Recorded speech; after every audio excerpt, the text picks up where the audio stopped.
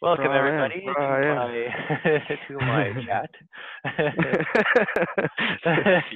What a thiefer. I take full credit for this. At least that's what's on record, eh? Indeed, indeed. All right, so I gotta keep setting up some other stuff too. So I don't know, like the whole live streaming thing. At least. Oh, hello, Eon. Nice to see you. Yes. So, nice. Cool. So, yeah, I'm still not really set up with my other camera and stuff. we'll forgive you. Yeah, I was thinking to do it just how I normally would. So Maybe just do this right for now, so we don't fiddle with the. Bring the camera around. Like yeah, I wonder if I can switch cameras even, like in Zoom. Probably I can. Yeah. you don't necessarily need to see you talking. Much Okay, just that'll work, I not guess. just enjoy it. Wait. I'm gonna put these away. Eon's No becoming. matter what cards we're making, I'm putting them into a pile, and I'm Yeah, trying to use subtle casting technique to. Ian, are you being kidnapped by aliens? Kind of breaking up a bit. I am. Yeah, you sound like there's an alien involved in your background. Oh shit! I don't see any, but I guess I wouldn't. Nice. That was nice. I Is appreciated it that. still happening? Yeah, the sound's pretty bad, but we'll live. Shit. It's a connection or something. It's because I gave up hosting to a Canadian. Maybe that's why we ruined it. Yeah, as we are known to do. Okay. Let's get going. Let's start. I want to learn here. Teach me, master. Teach me, oh master. Okay. Well, so this is what we. Oh wait, is it reversed? Is the writing backwards? Nope, that's fine. It's on my screen. Oh, that's weird. It's reversed. Oh, it should be mirrored on yours because okay. because when you're looking at yourself, you want to you're used to a mirror more than you're used to a camera. And I have to get my kid out of furniture. Hold on. Okay. Anyway, so that's cool. We can work with that. So what we did last, whenever it was it Friday or whatever? This is just that deck from that. So we started with Notepad protocol. We ended up going to handshake protocol. And what else do we got? Feedback and bootstrap. Wait, no, strike point was first. Okay. So this is basically the game that we played. Yeah, let's start from the beginning because well, let's clarify them, right? Sure. Yeah, we have to go through each one and Lincoln. Make sure we're all kind of on the same page. We removed the 40-minute time limit. Yeah, that's because I'm subscribed or whatever. Nice. I assume. Cool.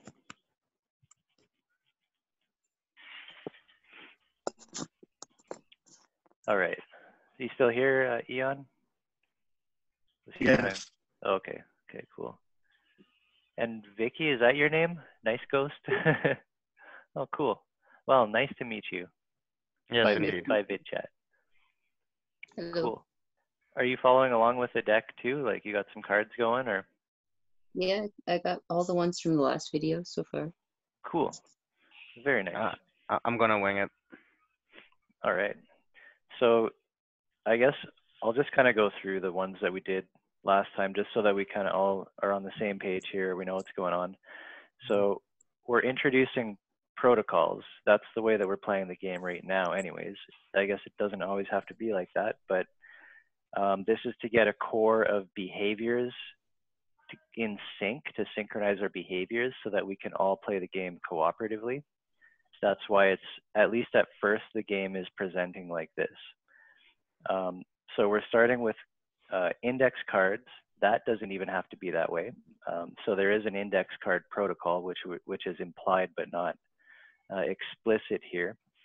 The notepad protocol basically just says that you can use any card as a scratch pad, as just whatever comes to your mind, you can start writing it down, and you can make it more clear later on. It's kind of like at least a reminder for yourself. And it's like the start of any card is you don't really know what it is exactly, but you just write notes for yourself, kind of thing. And this is to encourage, or it helps to encourage people, if they don't think they know what they're doing, to say, like, one of the very first cards is, you have permission to write whatever you want on a card. Like, the rules are not going to be, like, nothing's going to be messed up if you do that. It's just going to help if you do that. So any questions about that one? Sorry, just before the part where you're saying you're allowed to write anything down on the card. What did you say before that? I don't know. It's just an encouraging protocol. It gives you the freedom to know that it's okay to put whatever you want on a card, because you're going to be the one reading it later, and it'll remind you of your thought. Okay.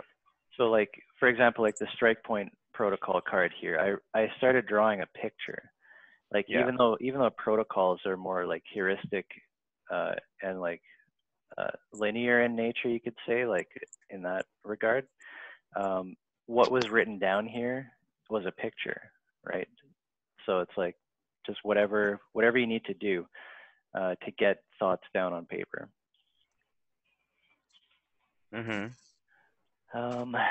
So you're just introducing strike point by fiat, not through any reasons.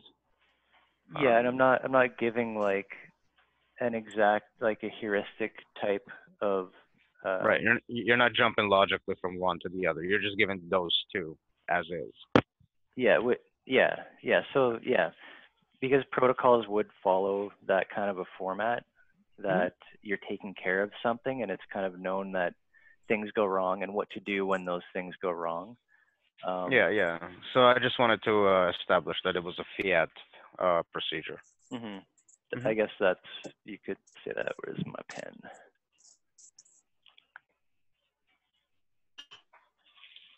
Fiat is okay. All right. And so, playing the game, what we are doing is finding other people to play with, and we are exchanging ideas or exchanging cards, or doing what we're doing right now, basically, which is to make sure that we're kind of up to date on some kind of shared idea space. So that's what the handshake protocol is about. It's making that explicit, that two peers are coming together and they're playing a game and they're updating each other. So later on, when your deck is more established and you're working on it on your own or often out in the environment, when you come back and meet a friend again that you've played with, your decks will have changed, and so you will have to update each other on that. So this kind of thing happens when you first. That's the handshake? Yeah. Okay. This is happening when you first meet somebody, or also when you're reconnecting. Handshake protocol means getting up to speed, basically. That's the basis of it. So that's the first three like fundamental things. First three, we've done two so far. Strike point? Strike point is the next one that we did. Oh, okay. Yeah, we're just reviewing. Okay, I just got confused in the order there. Yep. Go on. So then we went to strike point, and this is the one that took, I guess we were on this for like an hour or more. But basically the idea is that the way that I explained it anyways is when you're dealing with systems and systems thinking, and you're trying to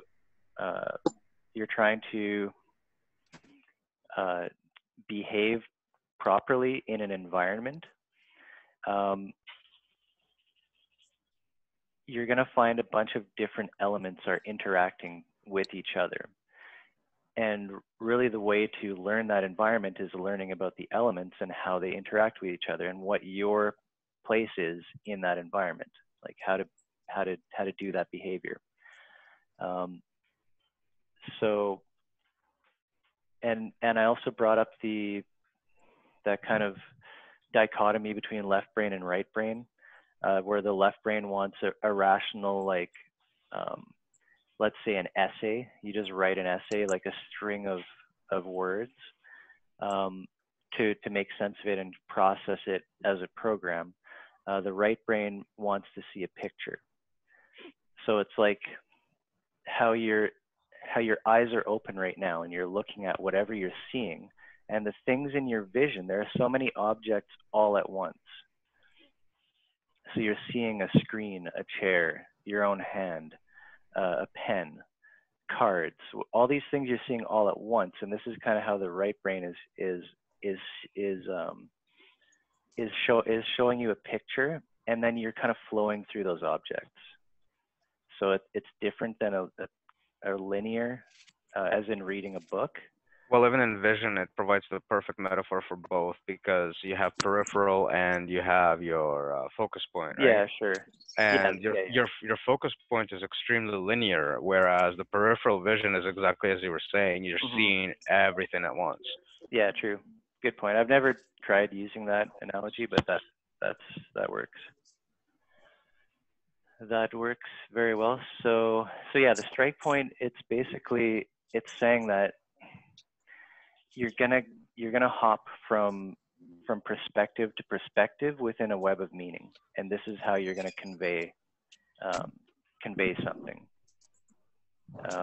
And this has been one of the most difficult challenges, was figuring out how to express something to somebody when, as soon as you open your mind to the fractal, it just explodes in your own face, and what's coming out of your mouth, like, you don't even know.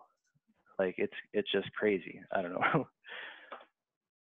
It's a strike point is kind of like my approach to a very difficult problem of how to convey a system.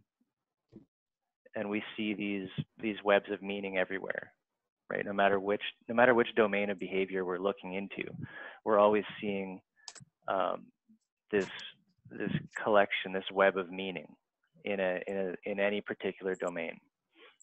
And the particular domain at place is the actual this card game, right? At which point you're actually presenting this bunch of webs of meaning through the 3 cards, right? Yep. And then the strike points, where the path through them, where the notepad, then handshake, then strike point. So that's an example of it, right? Like, it's the same. It's an example of the same thing. Yeah. Like, you're doing what you're explaining.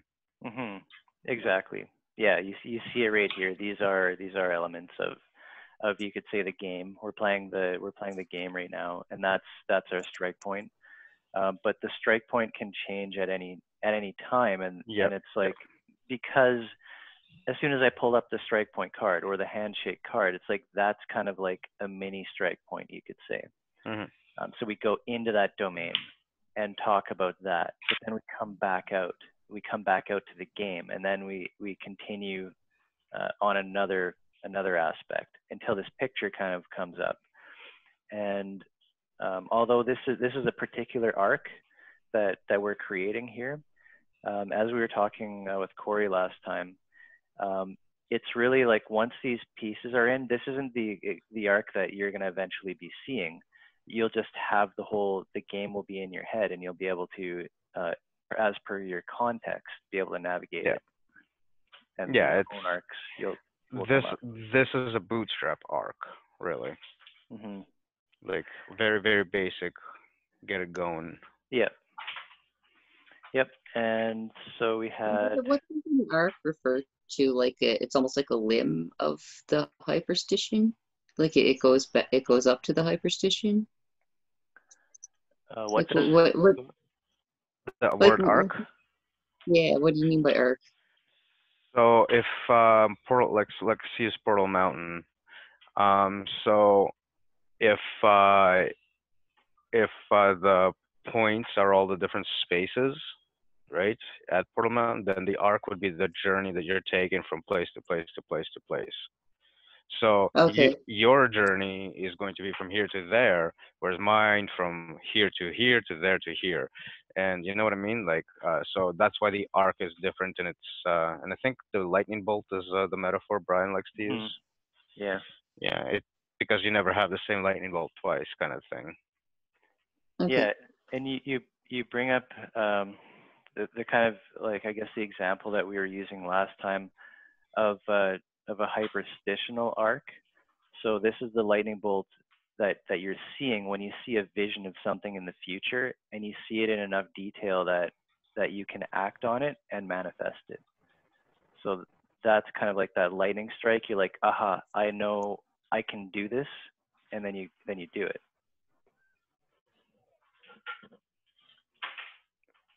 Mhm. Yep. Yep. Go on. Go on. Could the strike point also be considered like its existence as a card also kind of serves to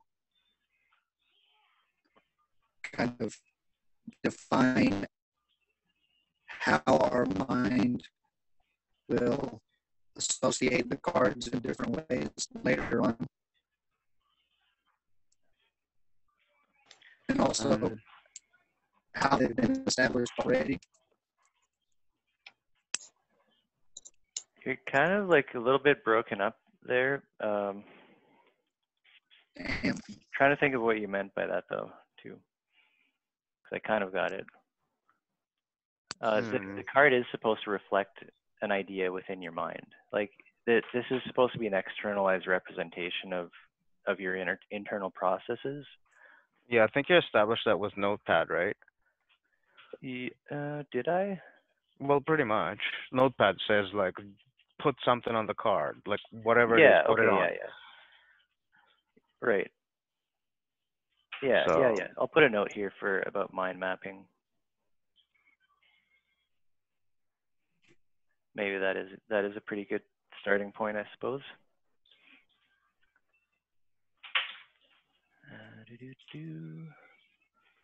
All right, so I guess we can carry on here quickly. So we went into then, we tried to do bootstrap protocol.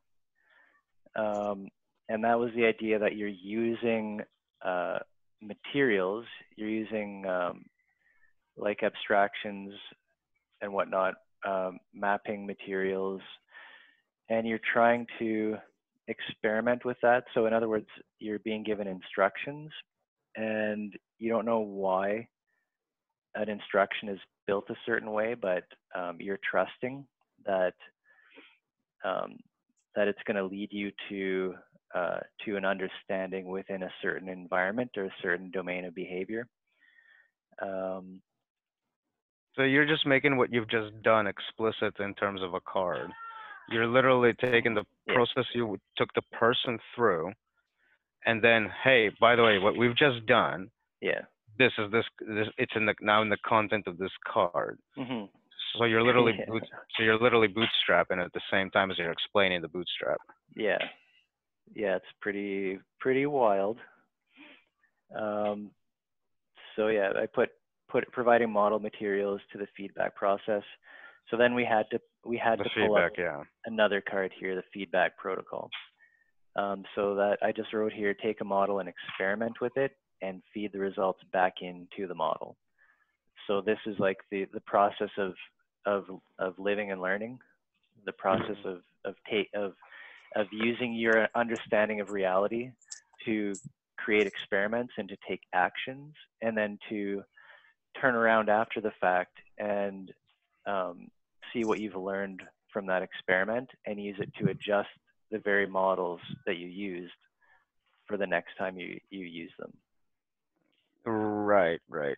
And is this the complete bootstrap, or is there more? As far as what we've done with Corey, In general,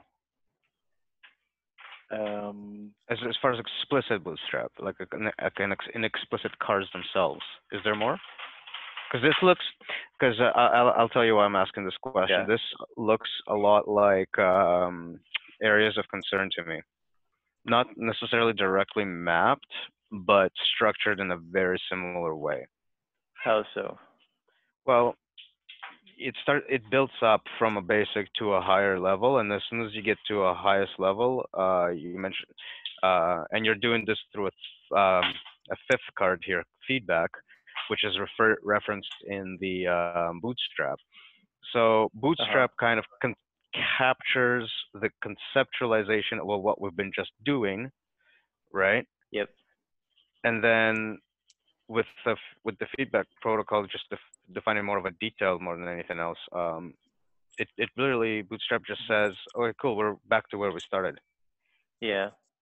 So you're literally bootstrapped, and this is kind of like what focus is, and in relation to the first four concerns, like, you know what I mean? Interesting. Anyway, it works in the same principle as essentially what I'm noticing. Nice. Yeah, we can try line that up somehow. I don't really know exactly. We might even get parallel categories. Yeah. I'm looking at it. It looks like basically like a loop. Like it's just like Yeah. the bootstrap one is like providing model materials to the feedback process, initial process of transmitting core concepts to an uninitialized peer, and then the feedback protocol is like take a model and experiment with it, and feedback the results into the model. Yeah, it's supposed to look like a loop, and that's what I think pisses a lot of people off. Because they, like, if you think about it, like what people want, think business, they want beginning, middle, end, and because they can capture that as a small little packet, and they can pass it around like a little trinket. But you can't do it with this, right? So it trips people up quite a bit. You actually have to go through the process to understand the process. Yeah. And this is where the faith thing is so much touched on. Like, we're not discussing like religious faith or any of that, like blind faith kind of stuff, but just like the ability to have faith that in the person, that what they just said is that they'll take you through the process to give you the understanding of what they just said that you didn't currently understand. Like that there's a hang up there, right? And of course the problem is that everybody and their mother took advantage of it over the course of humanity, and so here we are today trying to figure out how to talk to human beings. What a task. Yeah, we really did ourselves a favor there.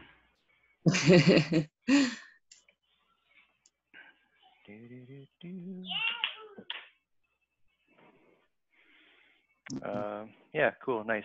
So we did have some other cards that we got into. Yeah. I don't know if they're worth a mention right now. Well, maybe. Let's see, where's my space at? Just give them some context. So, okay, so let's just see, where do we actually go from there? Bootstrap.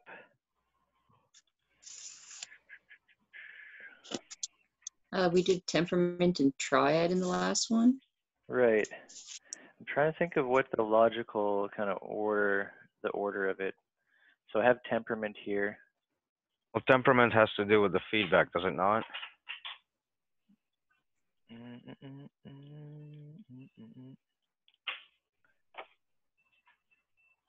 Oh, What I mean, I know which one. I think I'm pretty sure I went into coherence protocol, so and the that's bootstrapping, the how I core. linked in bootstrapping. So put Mm, this as an activity of what the participant is supposed to be up to. yes, yes, and the coherence protocol just immediately pops up just through the fact that you're trying to do any of this in the first place. Yeah, it's very next step. Yeah, because you got to be the thing needs to get coherent.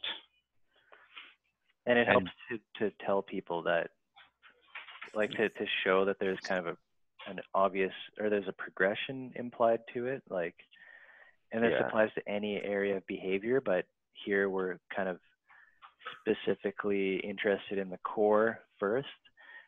Yeah, being able to play with these cards and to lay them out for somebody to lay out this bootstrap for somebody else, I would say is this core that you're talking about. Yeah, you have to have the inner model, basically the inner understanding of what's going on. So like if this game can be used to share and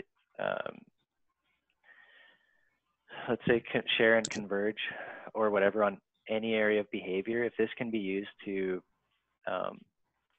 map out any area of human behavior, then the core is the behavior of that, which is like in itself is a behavior, but it's also like the ever-present behavior to all other behaviors, which is weird. And it's the fundamental guild. The core of explaining the game is playing the game. Is my audio still shitty? It's better. Yeah, it's okay. It's got a problem, but it's better. I disconnected and reconnected. Yeah, I saw. Yeah, it's okay. We can understand you. Maybe it's because we added more video. It's possible. Look at the It's like on my end, y'all were all alienized, and y'all couldn't. The problem y'all were having with me, I was having with y'all.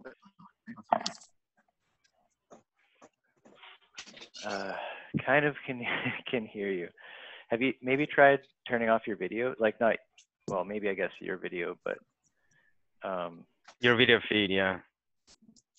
Well, I laid it down. I'm technically at work right now, so. Oh, okay. Do you have a good internet? You have good internet connection there, or? I mean, just my phone data. Oh, that's okay. That's terrible. Probably it. Throttled. All right, so we're almost like up to speed with the last game right now. Cool. So we got. Well, I feel like. What's that? I feel like it was.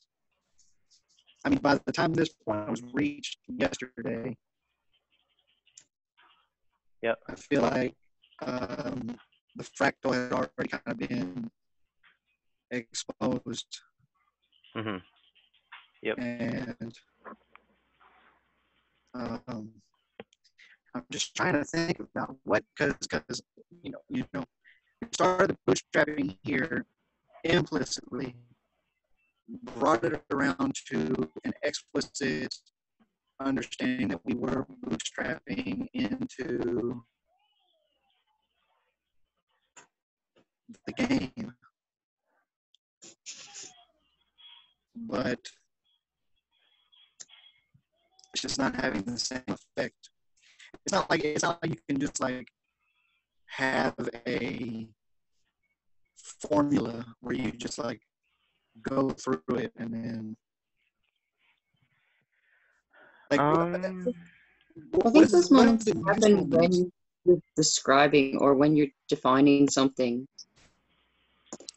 Like you actually have to be in the process of like describing something that you're doing. Right. Yeah. So in this case, because we're describing things, it looks like that. It looks like these cards. But if it was like a different subject, you wouldn't start with laying out Notepad protocol, for instance. You just start Right. with taking notes, and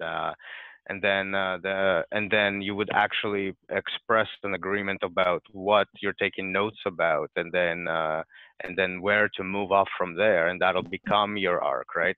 You're not going to be explicitly creating cards about those things, which is what we're doing, but we're taking that process in terms of cards and then expressing the process, right? Yeah. So I think what would help is to go through this process on another topic after we've gone it through for the cards. Mm-hmm. Yeah, for Does, sure. does that Yeah. help with what Yeah, Ian, 'cause your I almost concern is? think cards is like they're almost like definitions. Well, well, you got to remember we're kind of different temperamentally. We're all different people, right? Like I'm very much like this makes so much sense to me, right? So I'm all over this stuff, like Okay. like a fly on shit. And so it's totally expected not to be like everybody's main cup of tea, but like knowing about it and just knowing the heuristics of what's happening, I think would be very beneficial for anybody going up and dealing with people of Yeah. different types. And sorry, I gotta But like, talk to my eventually wife. you could do all of this without any cards at all. Like it would just be um just like a flow of a conversation, maybe. But Yeah, yeah, definitely Well, you there's can. conversation, but also like experience, because you have to. It involves like the means that you have. Everything that's already in your mind is involved in the overall shape of the thing that gets built, right? I mean, right. so in a sense, like I don't know if strictly conversation can achieve what this added element of, like we're sharing like more like concrete artifacts as well. But I don't know how to incorporate like he said it can be like another topic besides like establishing, the fact that we're using note cards. But if we are using note cards and playing this game to the effect of learning the rules and structure of the game, then would it not require a recognition of note cards being used? No, not note cards, because I don't know if you remember Brian mentioning this at the very initial on the onset. It doesn't have to be note cards. It's basically note cards is one implementation of how you Right. keep track of. What you need is some form of media to record, Right. and the ability to sequence it. It has to have certain criteria, so you can get the structure in some form. But does it need to be note cards? No. For using note cards, you say to yourself, use notes. For using, say, some kind of database, say use this database and use this schema. You know what I mean?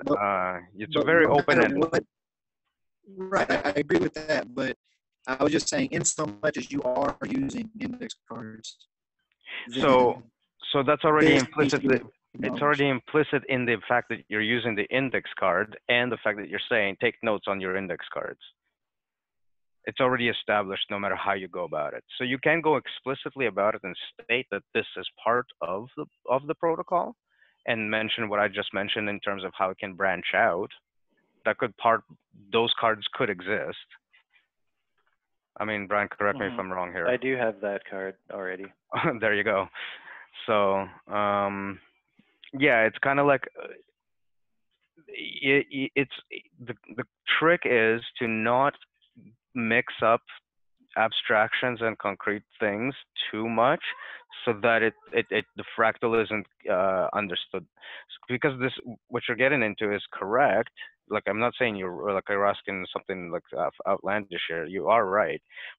To point to this, but the problem is that if we start to explore down this road and its implications, well, you'll find that this happens to every single node for a variety of reasons in many different directions.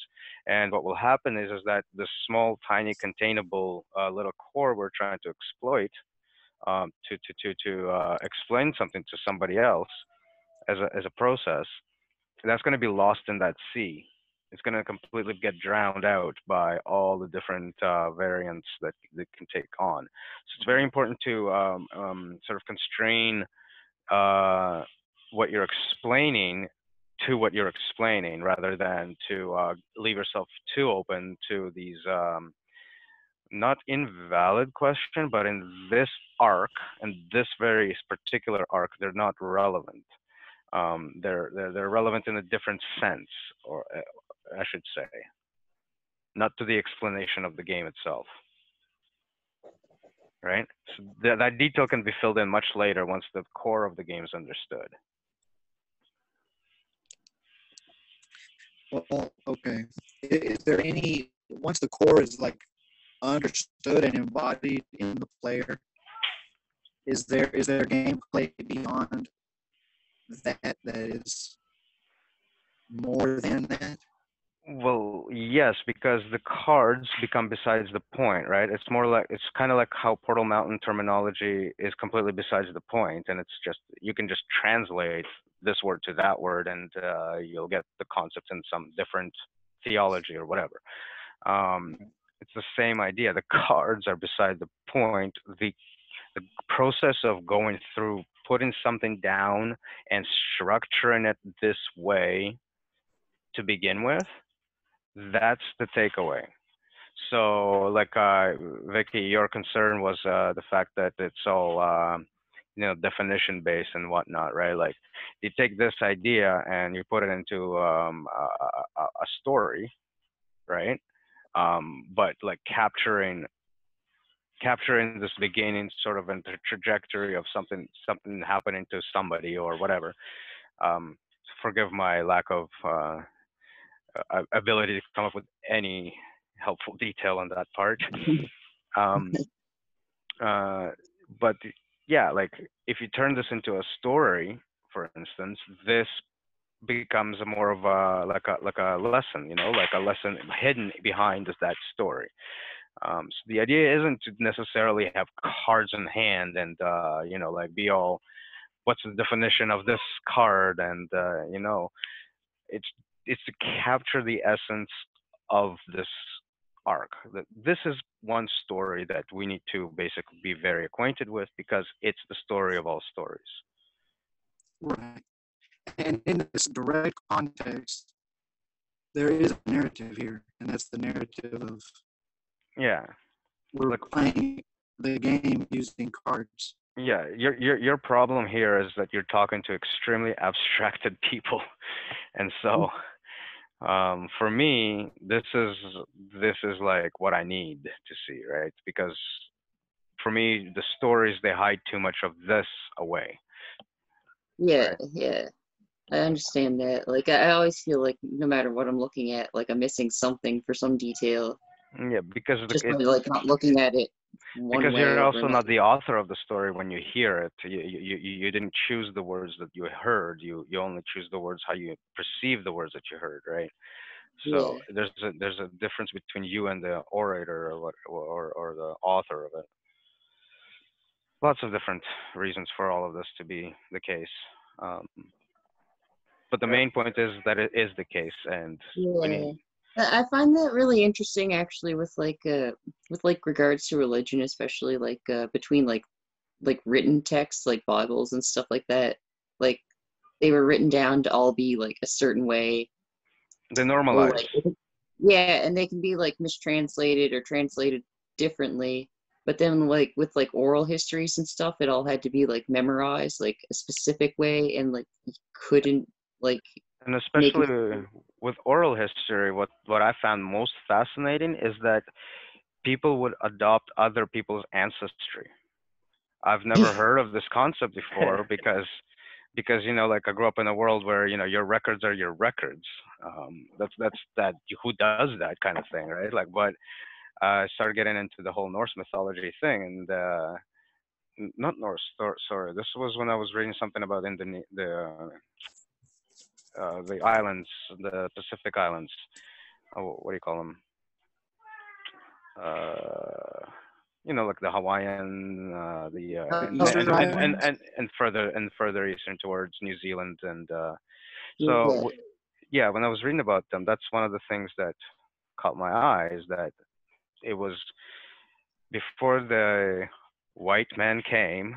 Uh, there was this idea that you could adopt somebody else's ancestry to be more included in the society that you were found yourself in. And when again the white man came, um, it was what happened was is that only a single tribes recorded Yeah. history was, and so what that created is it essentially invalidated everybody else that wasn't them, their way of seeing the same story but differently, like all of the differences in terms of who's who and why is what. yeah, All of that disappeared, and quite forcibly. It's like you lose a sense of who you are at that point, right? If you belong to that. So that's one of the, yeah, it's kind of like that's just to comment on what you were saying, Vicky. yeah, How horrible that is. Like how horrible writing can do people like that. yeah. It doesn't have to, but it can. That's Yeah. Well, that's kind of the APS It's almost function. like somebody was like writing over you in a way, like somebody else right, comes in. And, yeah, and changes yeah, like your identity. It's a pretty weird game to play on people, but apparently yeah, we're supposed to or something. yeah, Well, that's why this game, correct me if I'm wrong, is part of it is like reestablishing identity in a certain relationship to mythology or the perceived mechanics of. Well, once you see the depravity of what happens when this is missing, it's hard to actually look away, right? Like once you kind of like sort of this is the thing that we want to click with people, right? Like we don't necessarily want to be all like follow the system, follow this game, follow this that, because that's just repeating more of the same. What what we're trying to establish is essentially is that without this feedback, without this constant reverberation into yourself, being coherent Mhm. with oneself essentially is the point. And if you can't achieve that, there's nothing else that's going to be coherent in your life. Like it's not going to happen. And on top of it all, we can't just leave it at that because like that just leaves it up in the air. We're trying to establish what is it specifically that causes this incoherence and where is it interacting with inside the in there, and out here, and what, if anything, that can be done about it. And clearly the answer isn't another revolution because I mean, come on, people, yeah, Mhm. that just creates more of the same again. yeah, And it's inherent in the damn word. I mean, come on.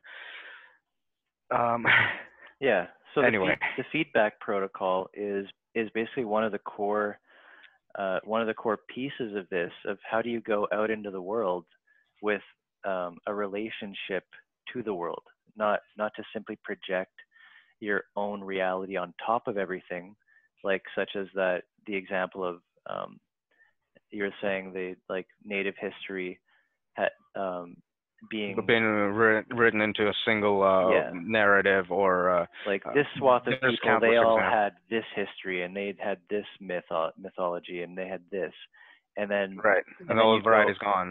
and then every single one you interact with, you're like, oh, I know you. You think this and you think that. That's that. Yeah, That's the core of the problem that prevents people Here's from cowboys and Indians. Think about it. Cowboys and Indians. As if there's only a single kind of Indian or something to that effect. and a single Right. cowboy type. Yeah. Well, I'm saying Indian is because if you look at North America before the white men arrived. Sorry, I'm just gonna have fun with that one. Uh-huh. You find that they had like a completely diversified like political landscape in which there were allies, enemies, totally this understanding about the world, that understanding about the world, like a very, very, very diverse landscape of people, right? Completely different from each one from another in some ways, and obviously related in different ways. And then yeah, that whole concept becomes the Indian. yeah, yeah. It's really funny too because I do like I have Indian friends and they've been to like some of the reservations and they have to go there and look at signs that say like Indian reservation and like they're Which in Indian? Canada. Yeah, yeah. So Yeah, it's kind of a funny moment. it's actually pretty sickening. Like if you like really think about it, it's quite disturbing that this is the case. Yeah. Yeah. Hey, do you guys mind if Mm, I share the live stream to the lobby? Is that of course not. that's the thing we're doing? I never would. I'm here for that. I live for that, man. Oh yeah, good. Give me my fame. Please ignore that. Portal Mountain. Yeah, but So, I feel like we can get back at like a almost like a something that hasn't been done yet, or like something that like a cultural paradigm that doesn't exist yet, maybe where like there's a way forward from some of this stuff. Mhm. You know what I mean? Instead of just like it keeps getting worse all the time. Yeah. well, I Yeah. think Yeah. like quantifying or attempting to quantify like the issue and trying to bring the solution to like a core set of protocols that can be customized to each individual and can make like a network of Yep. I mean Yeah. You got it. Except potential is yeah. the core And solution. that is a cultural paradigm that's never really existed apart from something that's very been shrouded in esotericism and mystique, like Right. you just bring it like we talk about the trust, like what level of trust is required other than like play this game, you know? I Uh-huh. mean, It seems like a low threshold. it's a much lower threshold than like, especially in today's climate, where you're like, uh, it's not like look into this religion or this spirit, like scientifically triggered, like just like PM is catered to. We've kind of we thrown out the baby with the bathwater when we like, oh, we don't need religion anymore as a society because I read somewhere that one of the subconscious reasons for that was like the environment isn't as hostile and the part of our inner need to religiousize our environment Yeah. is to yes. I feel like a Deny lot that. like a big part of that might be because of the tendency to like um I guess not in every case, but a lot of times it seems like or Christians or Abrahamic religions, they worship indoors a lot. Like it's yeah, like I don't know like if that makes a difference to you guys, but it makes a big difference to me. And like when you just go Oh, yeah, into like a it- room and sit down together for a lecture is not the same Yeah. feeling as when you go on a journey to a place, like a Oh, shared place, and then well, stay at that, and they're then like absolutely terrified of nature. yeah, Absolutely the terrified of indoors that nature. they're in, the architecture that they're in is designed as its own symbol. Like it's a microcosm of their cosmology that they Yeah. built to avoid nature. Mhm. Yeah, Yeah. nature is literally seen as this evil, dark thing to be controlled.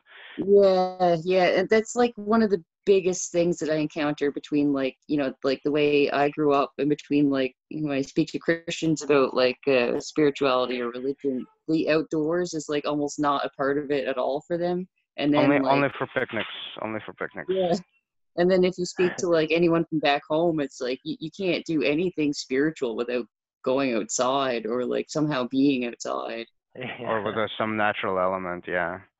Like the church is used basically for singing in because it's too cold to be outside. But like the actual like sacred stuff is meant to be like almost like outside the church. Do you know what I mean? Like, and then like with Christianity, it's like all the religion, all the sacredness is inside the church, but not outside of it. It feels Mhm. like. Well, it extends also to like the actual interactions of the people within the church. You know, like they're friends within that building, Yeah, yeah. and they don't know each other outside. You So never see him for the rest are of it. we still have we gone off from A little bit. Eon wants to get back on track, I think. Well, is there a lot more to cover in terms of the bootstrapping? There are cards still that we haven't presented in this session, which were present in the last one. Okay, I'm only asking because I have time pressing. I'm pressed for time. Oh yeah. What's your time like? My time is like get off of here as soon as possible. Oh yeah. That's well, I mean, pretty there's pressing. nothing constraining you. I mean, I was just trying to get in some. I would just like to get to some level of understanding, like. Yeah, no, that's fine. This isn't to actually to navigate this meeting. What I wouldn't mind before I disappear though is a brief explanation of the cards that you had, and then I'll have to log off. Cool.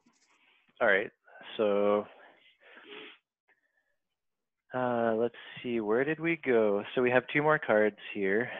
So our last one was Coherence Protocol, which was relevant to the idea of bootstrapping. It kind of shows the journey of increasing coherence. It's another view of the bootstrap, right? It's a different view of it. Yeah.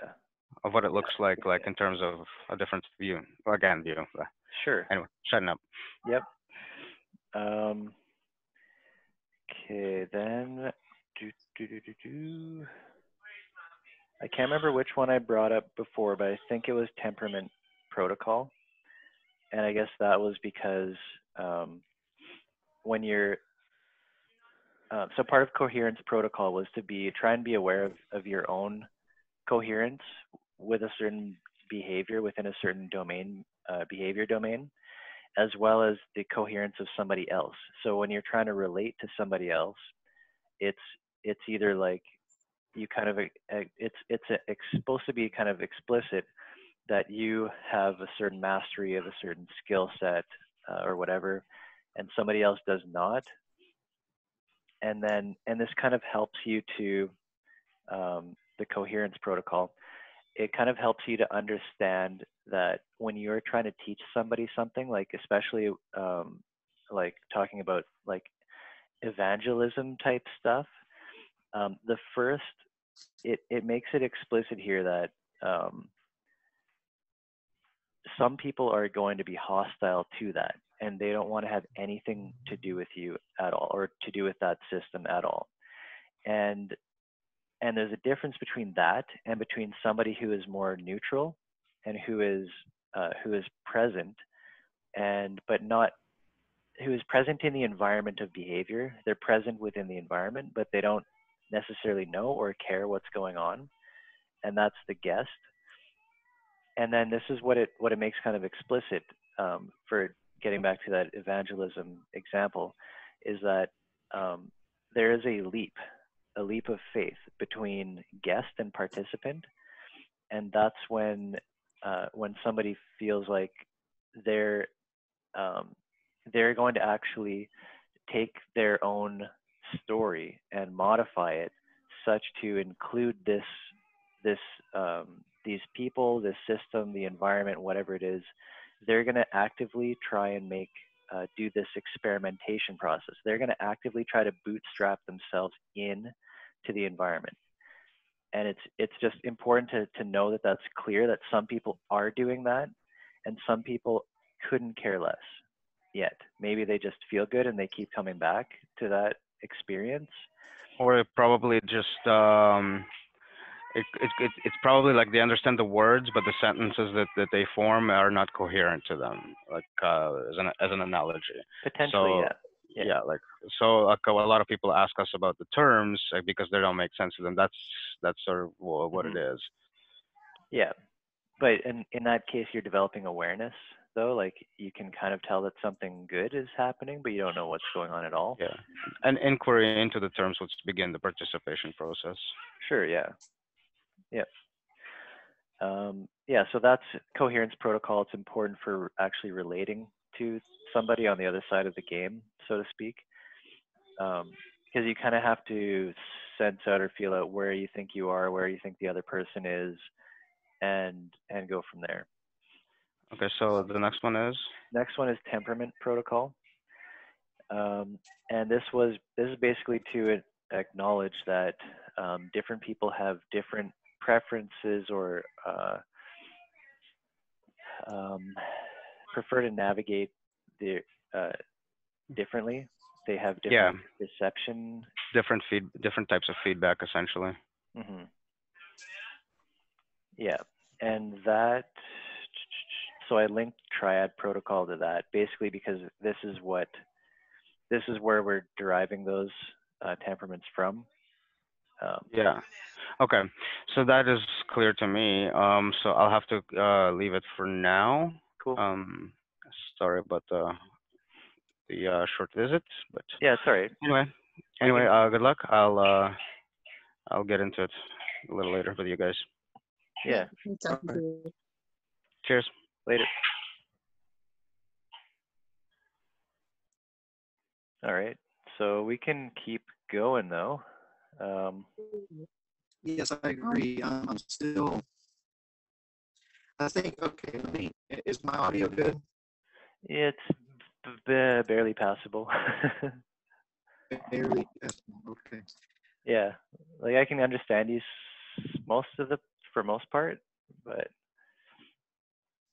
it's tricky. Let me leave and come back real fast and then see if.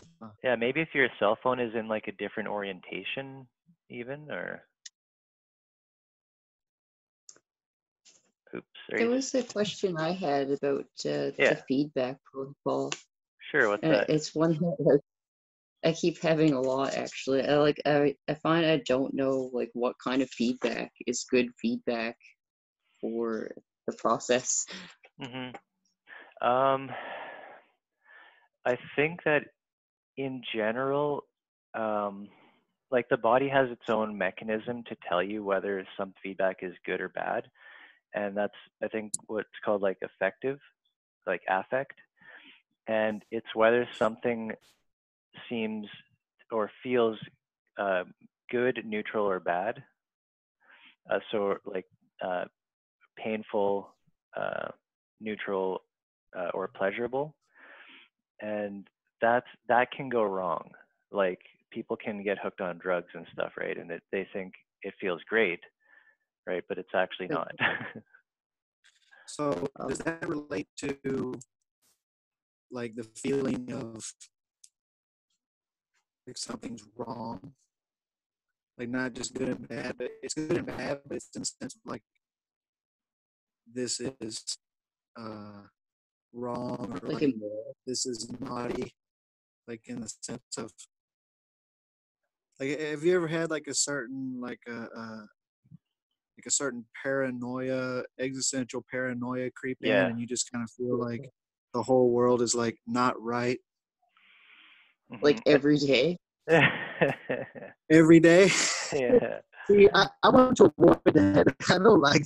I think you're right though, Ian. Like it's not just the obvious like what feels good or bad, but there's many different like I guess cognitive type things or like within the mind that's kind of not necessarily like a sense like you can feel hot and cold, but it's like you can feel And, when something is incoherent. and I feel like in that same sense, like sometimes we can get it wrong. Like Yep. there's like this initial discomfort when being exposed to the experience of coming online or aligning with the stack or however you want to call it. Yeah. I feel like there is this, and I think it Mhm. is Your audio is really good for right many. now, by the way. It is good. Yeah, it's like way better. Sweet. Nice. I don't have video on. That may have something to do with it, Yeah. but so I'm Yeah, just gonna that's cool. keep it off. Yeah, good. But okay, what was I saying?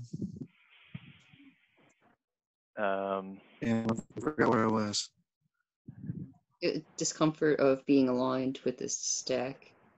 Oh yeah, just Oh coming yeah, online. there's that Yeah. initial discomfort, but it's actually like a really beautiful place to be. But there's something that I don't know. There's something that makes it seem like it's, and also there's like it may have to do with your sense of self or something. It kind of gets assaulted, Yeah, I totally know what you mean. Yeah. Hmm.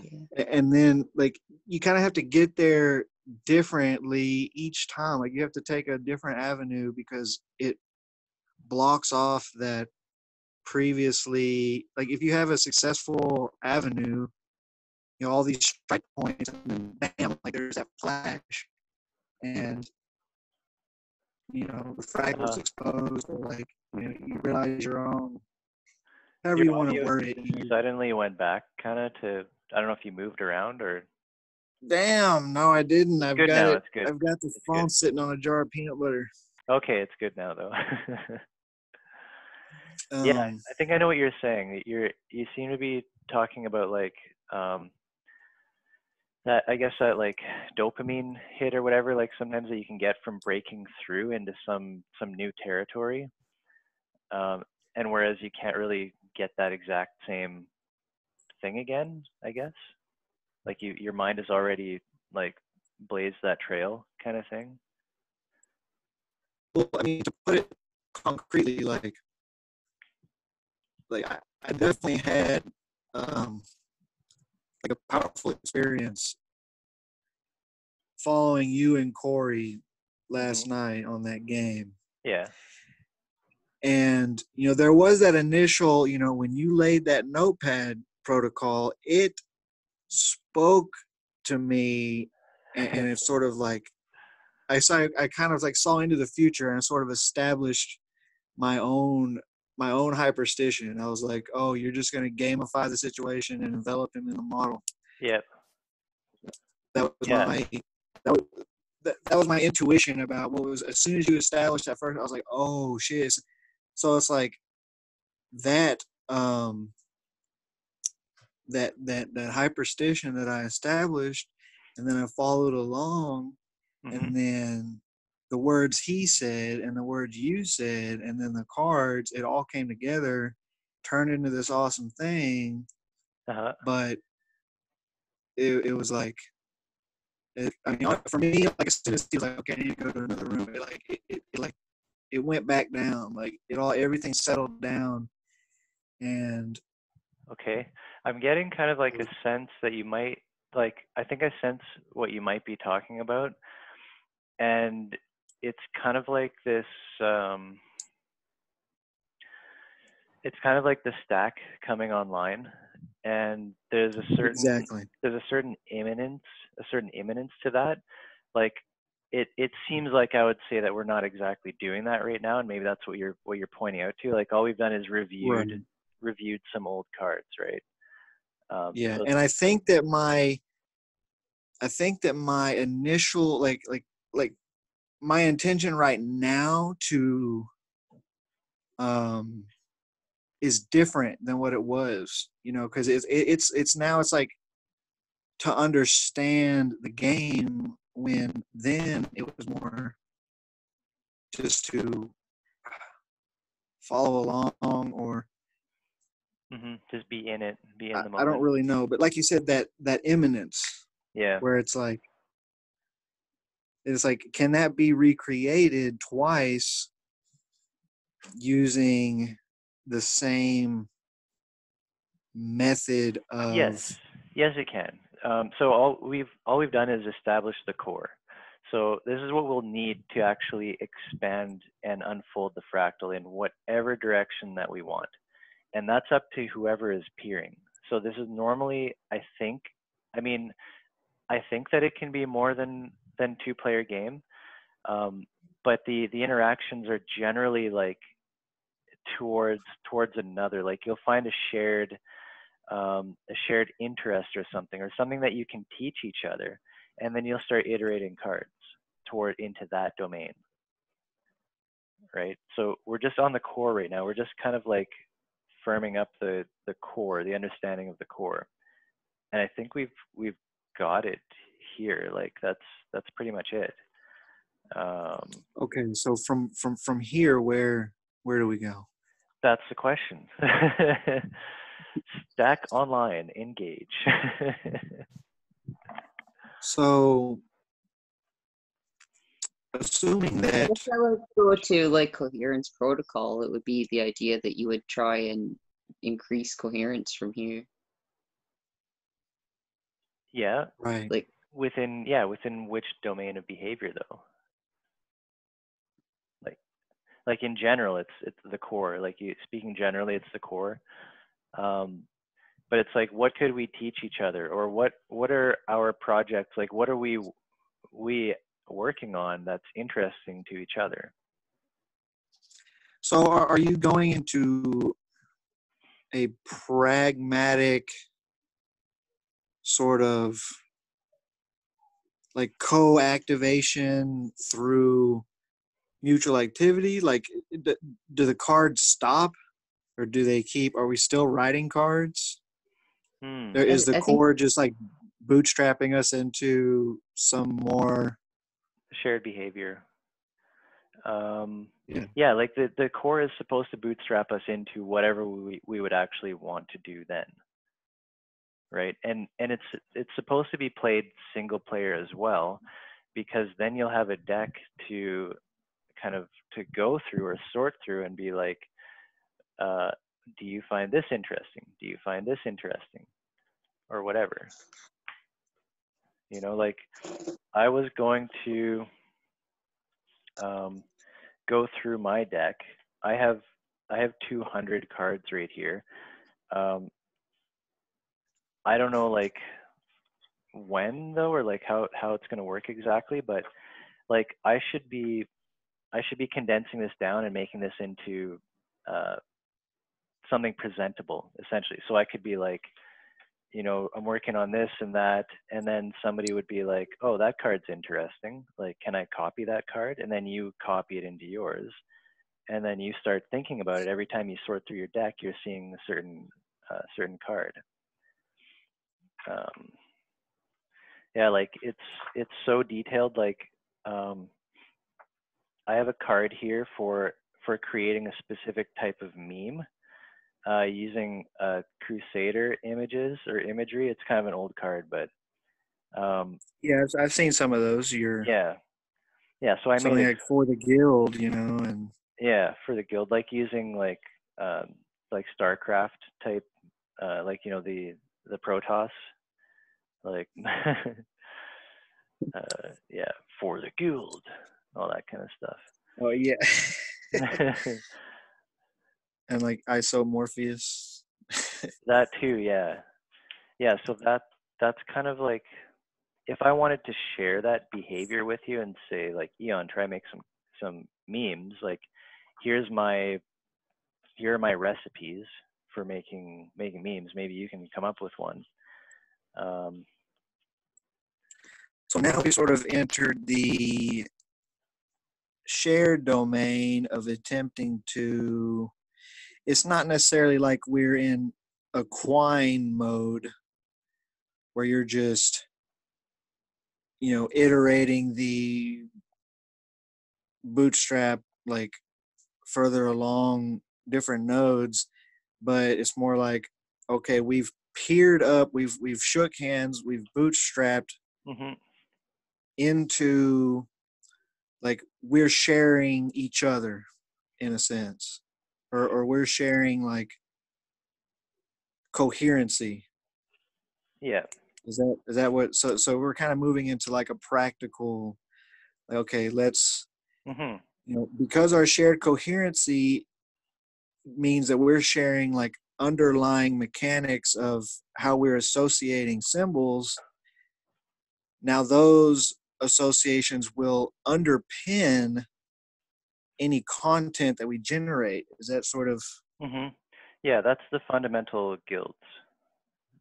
Basically, is to have a model, the self model, so that your expressions out into externalized media can be coherent back again with not only yourself but potentially with others.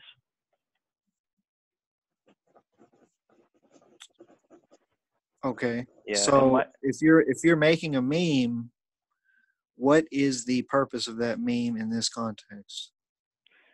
Like, do you mean the Crusader one or? Yeah, just I mean, that's the card. You've laid the card out, and now Yeah. I'm just So expanding. I'm just looking through my deck. Like it's not really like I would expect you to use it right now. I was wondering if like a good card to have might be like almost like an introductory one that just like lists some of the skills that you could teach someone, like some of the skills that you're offering. Yeah, that sounds like Here, take my card. I don't know if you'd call it Yeah, it derivative. almost like literally like a business card. Yeah. I have a certain But it set could of also just be like stuff that you're willing to like, talk about. Yeah. Well, that gets into a different territory than marketing and how much Yeah, of that. I feel like it's almost like spaghettiing out, and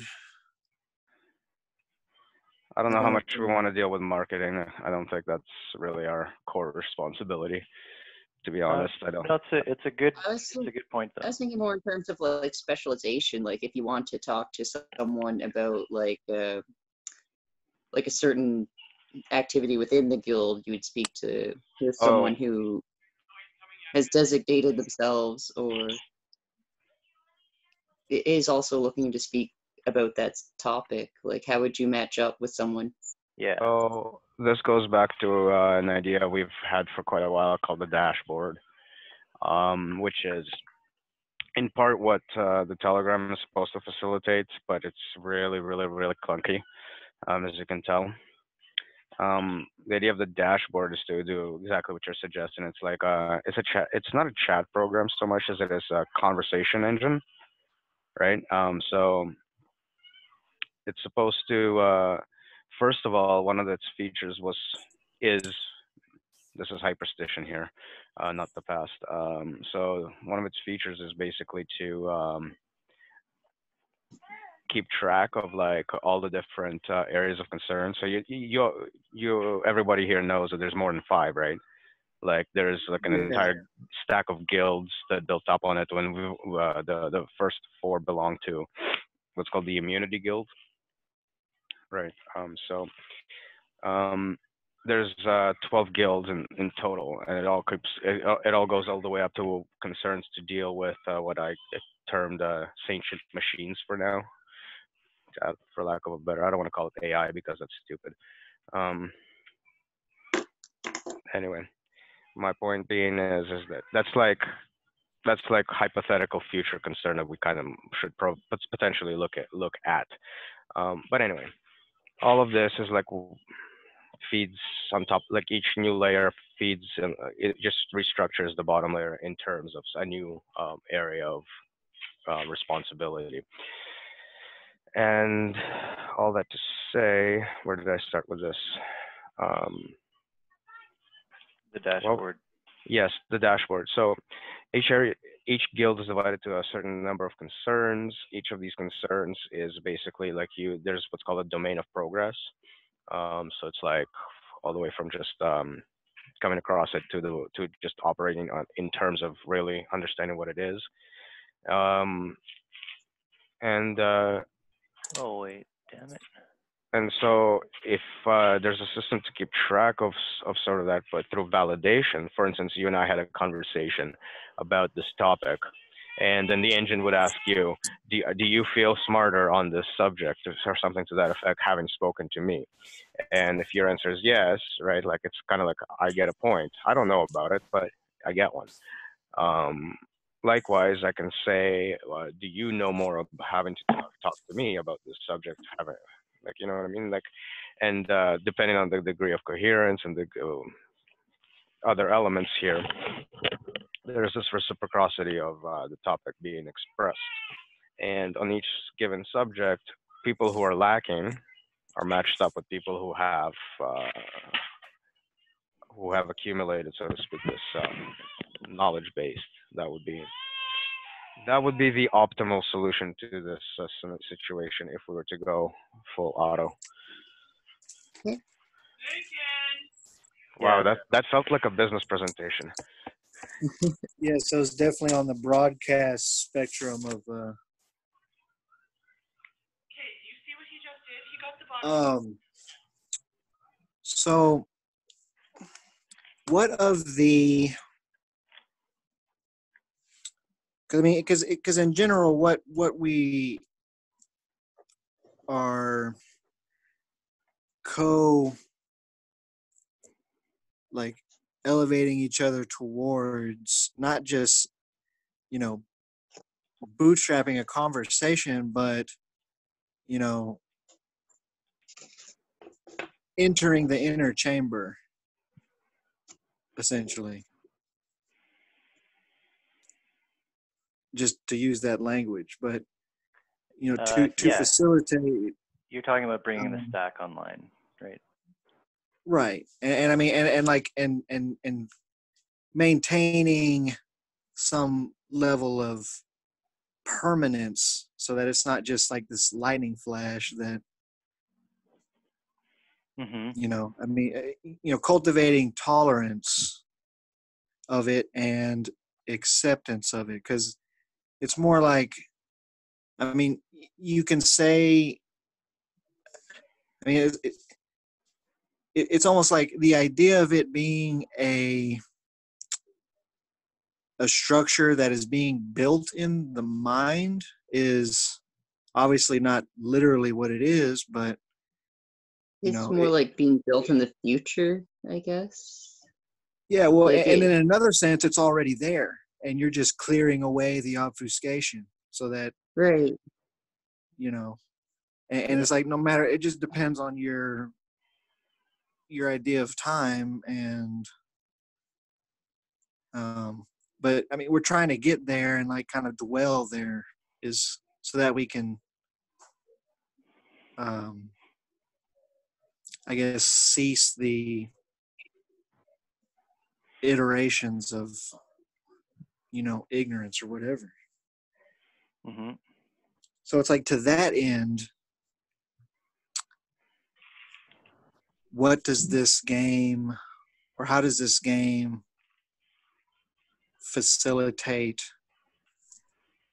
that sort of, I mean, I figure it only goes so far with the cards until you're actually like moving on to something else. But I mean, even if, Sir, I think an avenue like the cards provide like a strike point in terms of being like something that you can tangibly hold and right, a kind of a commodity, right?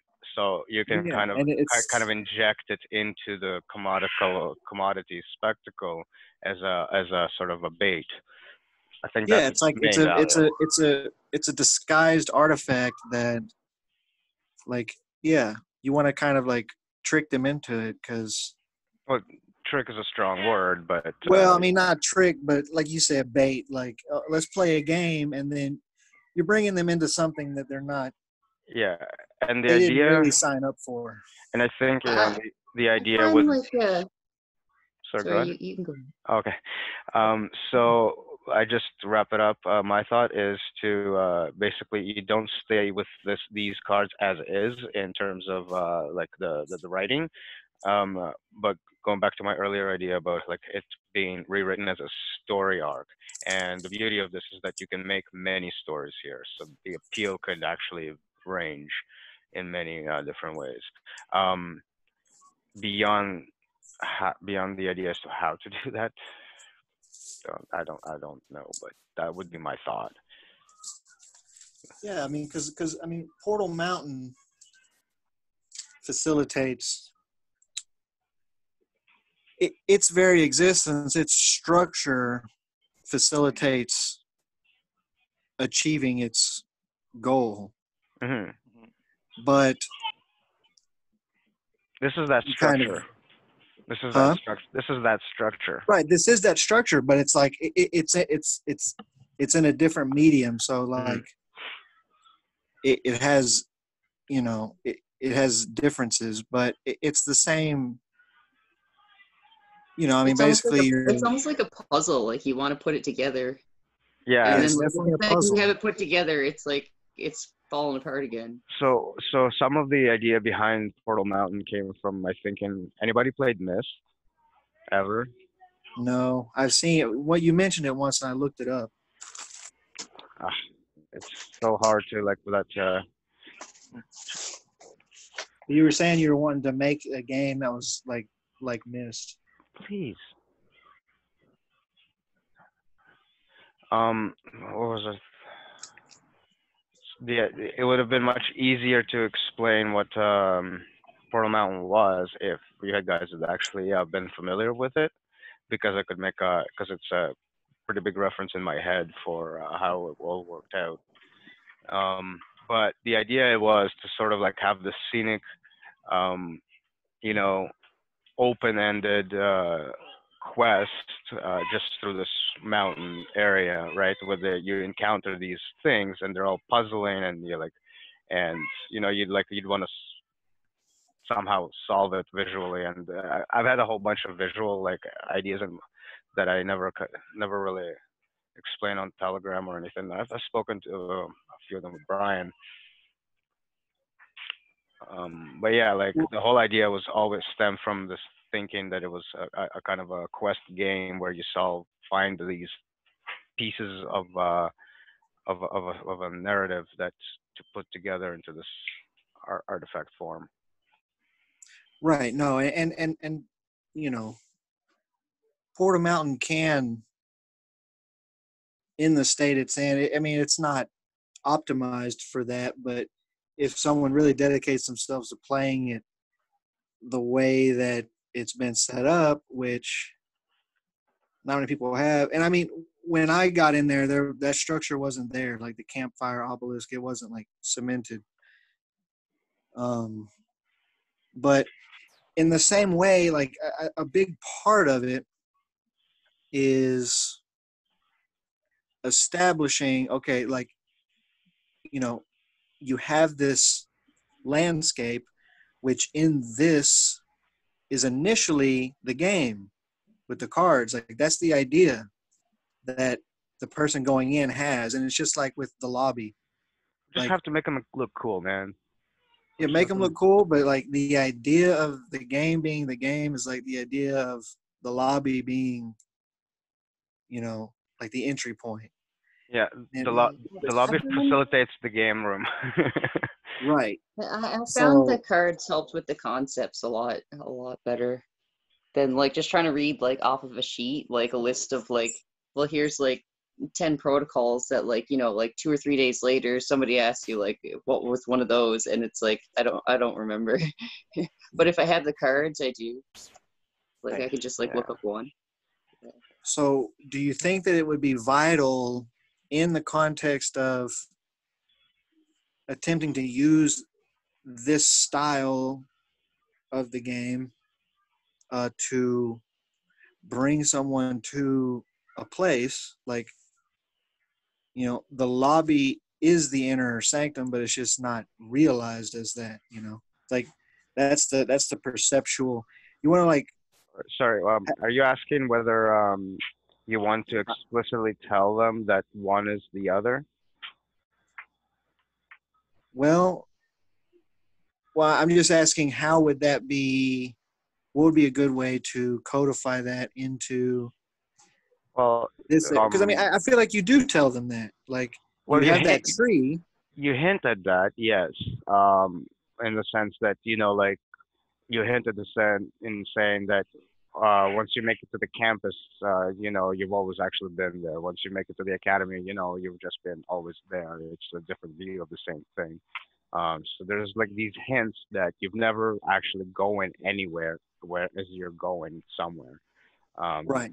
um, It's a recontextualization of Yeah, and the in Telegram at least, the main symbolic way to represent that is to not have a chat room for the inner chamber. yeah, Like it's not a chat room. It doesn't exist. It doesn't exist as that. That's like you talking to yourself. That's the yeah, metaphor definitely. being made. It doesn't mean it's not part of it, but um, you know, like it's a kind of like a double symbolic meaning in that what it is and how to approach this not thing that's not a thing kind of a deal. And it's like, and once you're there, there's no other goal besides being there. I mean, but when you're not there, the goal is to get there. Or maybe when you're there is no goals or ideologies or anything. I don't know, but I think I I see found what you're um, saying.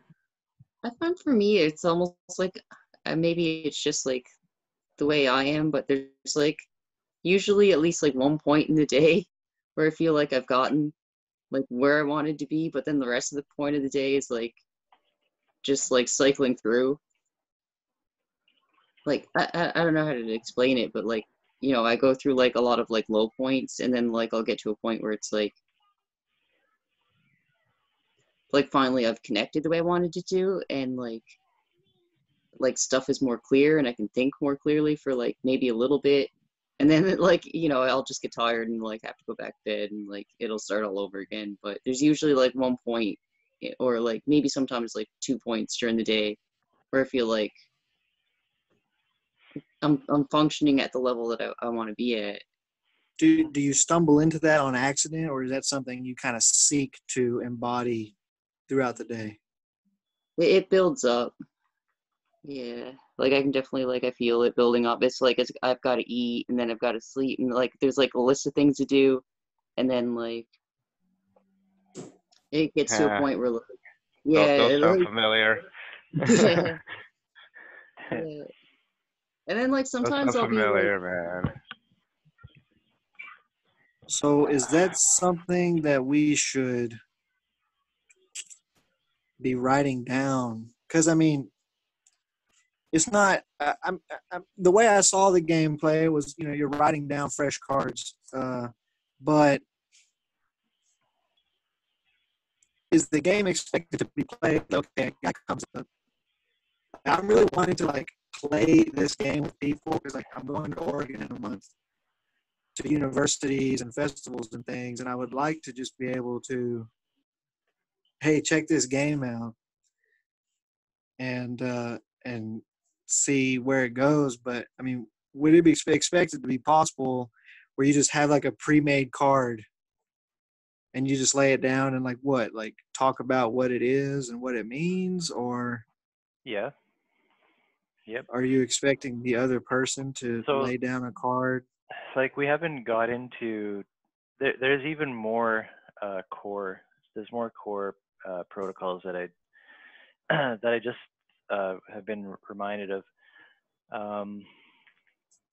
So I'm thinking about the execution protocol, the commitment protocol, the protocol, and the constraint protocol, the program protocol, and the concept protocol. So, so those are all based off triad protocol.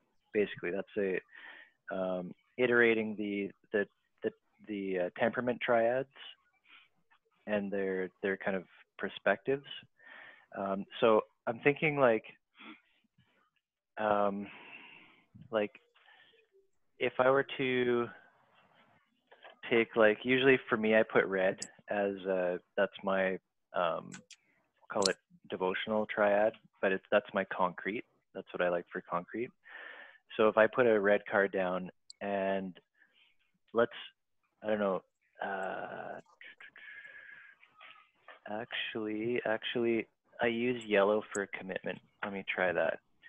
So as a commitment, and I kind of got into this with Corey, but so I'm writing a project right now. This is a hyperstitious object of something that doesn't exactly exist right now, and it's the card game. So the game, I'll write that in the top left there. And now this represents my commitment to a certain object becoming manifesting, and that includes the rules and the development and what we're doing right now and meetings. So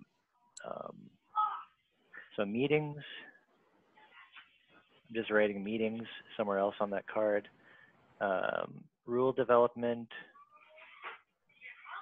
rule dev, and organizing my own deck.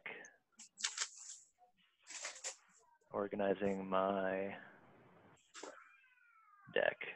Okay, so this for me is concrete. This is a card representing my commitment to the game that we're currently playing. And what I've done is just referenced a few other, you could say, objects, like this meeting that we're in right now. To me, it's an object, and it's something that, like before it started, I was wondering like, how's it going to go, or what has to be in place for it to work properly, like setting up the live stream and stuff like that. So this rule development, so like the rule set, like let's say the core, I'll just link core, I'll write core beside rule dev. So a core set of rules, that's what I need. I need this object. I need meeting objects. I need my deck to be organized. So I guess my own deck. So just my deck. I don't need to say organizing, but my deck. So without actually giving you the commitment protocol yet, you can see here how a card has been used to represent something that I am committed to, right? And so I can walk up and share this to you, and I would say, you guys should have this card too, because then the game is going to appear. The game will exist. Does that make sense? Yeah, it does to me. To me, it like kind of looks like almost like the outline of like a project, or like Yeah. it's almost like a to-do list, or the start of a to-do list. You gotta remember that this isn't the only card given to that same person. Otherwise, it would make no sense. It's in the context, right? So of other cards. Mm-hmm. Yes. So I don't think I really have any development yet on that particular protocol set, which is basically core. Well, you have a little bit in terms of if this is the game you're playing, and if you're using a deck of cards, then this is how you'd use them. That's kind of rules.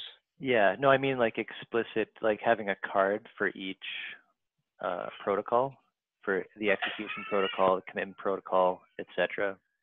Mm. The protocol. Yeah. So that's kind of something that we haven't got into yet.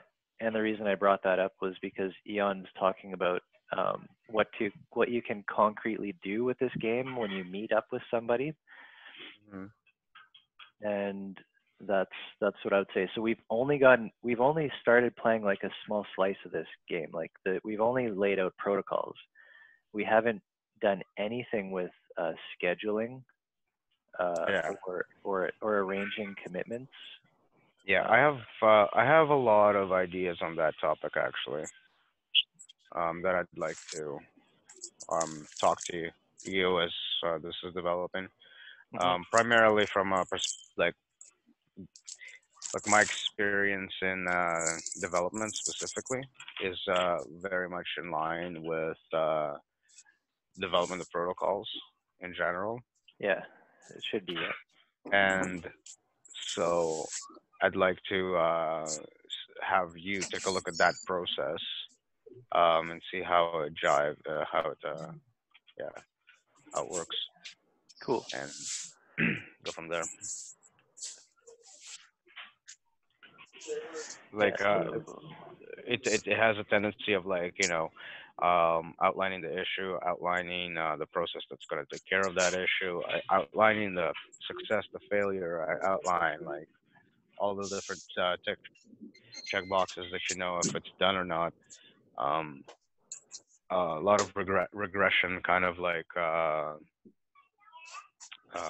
testing and stuff like that. So mhm. that process is that process. Why it's important, I think, is because it has a lot of that feedback in terms of what it features into itself. Um, for instance, like if you're scheduled to do specific tasks today, but those tasks and then some tasks tomorrow, but the tasks today change what happens tomorrow. Yeah. Like that changes the schedule. That there's like a feedback loop going on, Mhm. and there's like all of the features that we would want, like feedback, iteration, and just yeah. So from what I'm hearing, I've kind of had to step away for just a moment, but it sounded like are you attempting to use the game to mediate like guild dynamics, like Yeah. shares and It would be a form of mediation, yeah. For so like the Portal Mountain and dashboard and all of that would be another. so it's expected to just like keep doing this like every time, like handshake protocol, and then like scheduling feedback, and then like altering Well, schedules and there's another activities. thing is that these things get bootstrapped as well. You just when you meet up with a friend, you know that you have to catch up, right? And so you automatically start doing that. So you don't necessarily need to go through all of these all the time. Like, okay, we're on handshake now. Now we're going to do a strike point. Um, they ideally they should get kind of internalized and then become second nature, and that's kind of essentially membership in the behavior. Um, there was a point uh, that I wanted to make. Um, it's that so this game, yes, can basically exist in your head, and we're saying that it does. We're saying this is the game of life that's already in your head, and we're trying to create externalized memory. Essentially, this is a media for externalized memory. That's what these protocols are for. And we do this because we have language, because we have symbols, and we have media, and um, we are already doing that kind of stuff anyways, writing books, messages, and whatnot. Um, so these cards you could say they exist in your head, kind of like before they're even written down. Um, it's just that when you want to try and communicate with somebody else, um, things have to be expressed in symbolic form. One way or another, you're going down the stack and then you're coming all the way back up. And hopefully you bootstrap it properly. Um, Well Seems said. like the Well margin said. for error is like really high when it comes to bootstrapping with Hmm. another It, person. It's a process that has a risk, right? The hostility risk, for instance. And it's not a process that you do like the reward isn't in the success of like infecting somebody with this game. The success is in you yourself having found this game to be useful to play it one way or another with all of your unsuspecting victims, if you know what I mean.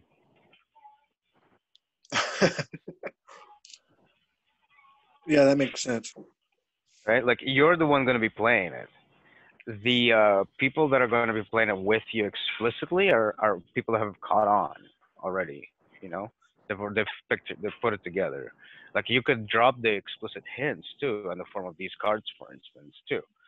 You could teach somebody explicitly if they want to, but you know, something shoving somebody down somebody's brain is going to be a far more difficult ordeal than simply playing it by essentially leading by example.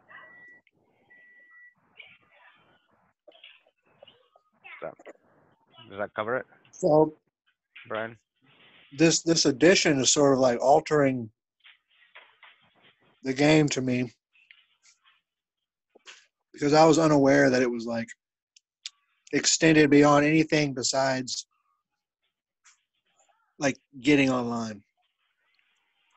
Right, Um, right. And that's the core though. But then what do you do with that? And you're saying like there's no goal after that. Well, it, it's life itself living, being alive. Um, Lincoln, what are you doing? so right. And my and initial assumption was at that point you're dropping Sorry. the card completely, but yeah, no, you don't drop it. That's you're where not. life begins. Yeah. Uh-huh. But then that also kind of paints like getting online as like this very something that's like very introductory and like easy to do. And I feel like even that is Well, see, this is going to be a constant issue. These core protocols and helping people on to embark and helping them through their own journey of increasing coherence. That's something that never ends, and there will always be different people. Even yourself, from day to day or even hour to hour, can feel like Vicky was saying, like you sometimes you're feeling like on the ball, like you're feeling like you got it going, but then you get tired or whatever, and it's like things need to be taken care of. It's like the body needs rest, and there's the constant force of entropy. So the core is something that we see happening all the time, all around, and and when we can help raise people up into membership in the guild, that's when things when we have that's when we begin to have basically friends that we can really rely on, like to be functioning on in a coherent way, not hurting. In other words, like not hurting things, not hurting themselves, or at least being able to um, I guess being able to do that feedback process. So being aware of the fact that nothing's in a perfect state, but we can start taking care of anything we want. Anywhere we see a problem in our life, we can start taking care of it. And that's kind of what it means to be a member. Uh, I don't want to say it essentially, but that's what happens when you become a member. You start looking around and things, seeing what can be taken care of. okay. As opposed to just the initial because I feel like this is it's sort of like the post, enlightenment life or something like that. I don't know if that's the right term to use, but I Well, would say if enlightenment was a graded thing, then sure. Um, well they the other one defining factor of membership that I can think of that's also relevant is that you this is a point in which you stop just noticing your own participation element of the guild. It's where you start to actually see others, who would be members as well or participants. You start to see the distinction in people, Hmm. and so you're able to not only now you're not only on a level of working with yourself, but you're also now are learning to navigate the same landscape with somebody else, right? At least in theory. That should be Hmm. part of the characteristics of what makes one a member versus a mere participant. Right. Participant hasn't made that leap where they're thinking about the other's journey. They are more inclined to think about. They can think about it like theoretically, right? It's not like impossible, but what I mean is that they don't have a sense of it. Um, and they wouldn't have necessarily the understanding of how to relate that kind of stuff um, coherently. And yeah, that's another way to really look at the distinction between the two. I Yeah. see. That's Or I that's how think I I felt see. too. Hmm? That's how I felt too um when uh when I became a member 5 years ago. I suddenly felt the suffering of like the world. Like is as if I was all the other people who are and just seeing into those lives. That was a huge part of it for me. Well, and you have that aspect, but then I feel like there's this aspect of, let me see, when it's not explicit, like the meta of like the semi arbitrary importance of like the semantics of the narrative, like when you're kind of just in your own narrative, but like in a very elevated place in that self narrative, and then you're kind of seeing individuals in relation to yourself, and there's empathy, but there's also this it's like a assumption that you know some kind of truth and they don't, you know. Right.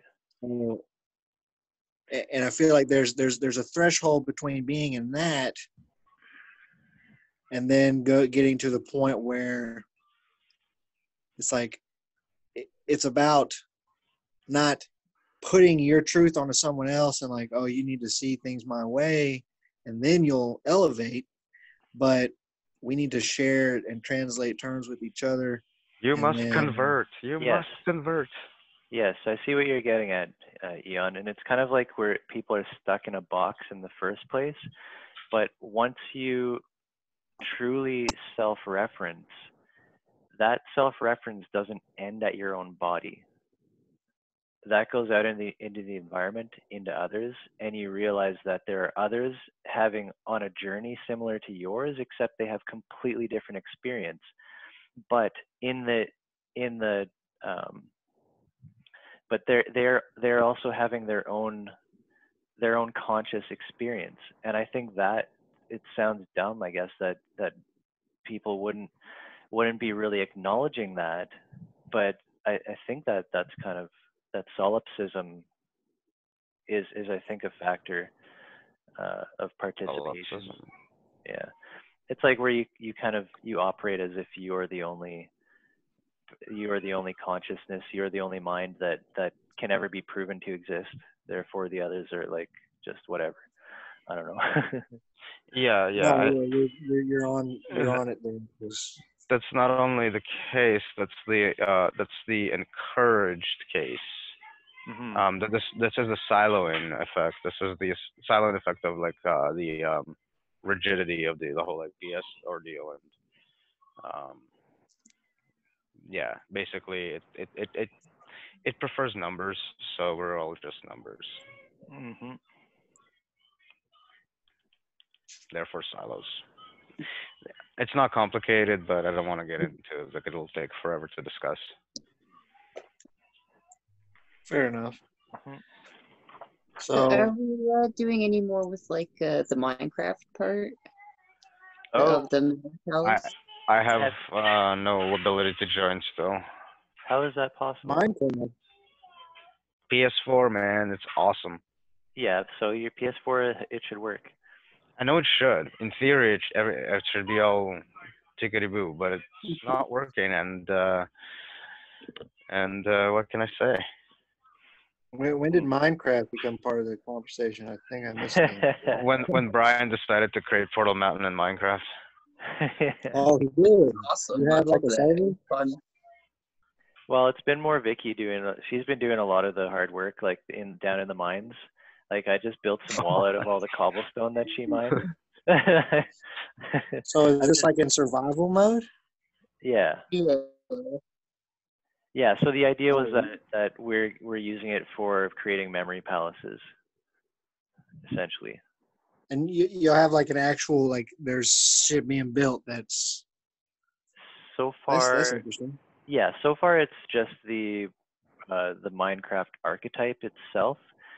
In other words, we are bootstrapping ourselves into the Minecraft environment by doing the things that we need to do to have a stable Minecraft life before we go ahead and actually build other stuff. Well, I saw your video. I was like, how I used Oh Minecraft yeah. to solve one of the problems or some shit. I was like, why is he playing Minecraft? What is happening here? Yeah. Oh What man, is the context of it? I've the seen last you few playing with weeks. torches Whew, and stuff. And yeah. Yeah, I went in so many directions the last few weeks. I kind of feel like I need to kind of put my feet back on the ground and just get rest and, all the areas of concern and all that. But it's been good. Like, I'm really, really happy about this live streaming stuff. Like, I think that's really, really cool. And yeah, I I, will be continuing that Portal Mountain stuff. We will be through the next couple months at least. Like, I want to at least see how far we can get in recreating Portal Mountain and probably a number of different memory palace walks or whatever, however you would call it. Palaces, rooms. Yeah, I think there's a lot of like potential application for like the memory palace. Like, and I guess it doesn't necessarily have to be a Minecraft or anything. It could even just be like stuff that's like, I guess like art that we share Yeah. could go into it. Yeah. Hmm. I mean, that's a good avenue because it's so like it's pretty accessible. Yep. And You don't have it, do you, Ian? no, I have no consoles or anything. Yeah, I don't even have my computers at the moment. Oh yeah. I see. I see. I'm completely. I mean, and I'm about to start living in a van in Oregon with somebody else, so it's not even my Oh, van. That's So it's exciting. about to get pretty basic. Yeah. But I need it because, like I was saying, like the fucking conglomeration of dopamine feedback loops that I've like Right. fallen into, Yeah. like technologically with like YouTube and then like different games and shit and Hmm. then more like in the I mean it's just it's gotten almost out of control, Right. basically out of control, but some semblance of like really like coming back to this is why it excited me so much was because like you kind of get into that little hole, and it's like, you know, because you're not playing a game, you're not, you know, you're sort of like being played by someone else's game. Mm-hmm. And then maybe like deterritorialization is a word that could be used there. But you know, getting that taste and like, okay, I need some community, and I need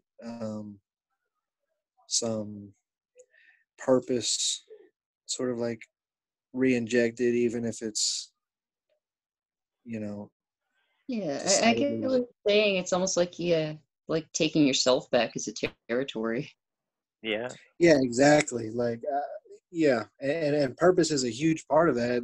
Just some sense of it, because I had just gotten completely like, I kind of started focusing my efforts on the complete suppression of meaning, and then I just kind of entered into this nihilistic consumer with no Mm. direction. It could be like a protective mechanism too. Like I find myself, I kind of waver back and forth into productive and non-productive things.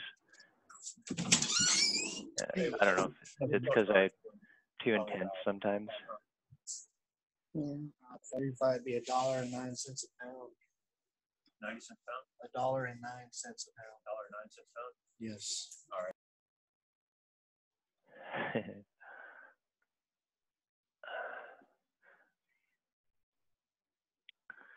Cool. So I need to get to bed. I have like sleep 2 time? hours to sleep before work. Oh boy. Yeah, Well, we better take care of that. yeah, that sucks. It's a 12-hour shift.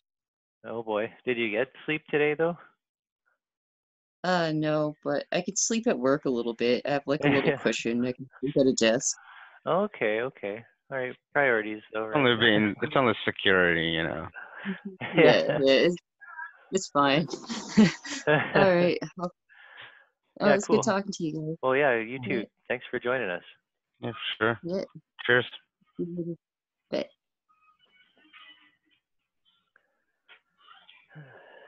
All right, all right, all right. The game. Are we gonna continue with anything at all? I think Eon said that he was available until now. So, and that was hours ago. So I don't know if he's going to be busy or if he's around, but we can keep it going. No, I think I'd like to finish. Call it Yeah. quits. Okay. Yeah. I think it's a lot of ground covered. Yeah. So I just added another card, like a to-do card. This is like a schedule. This is Mhm. I don't know how to make schedule this protocol. meeting like stop. What do I Oh, press? Oh, stop video.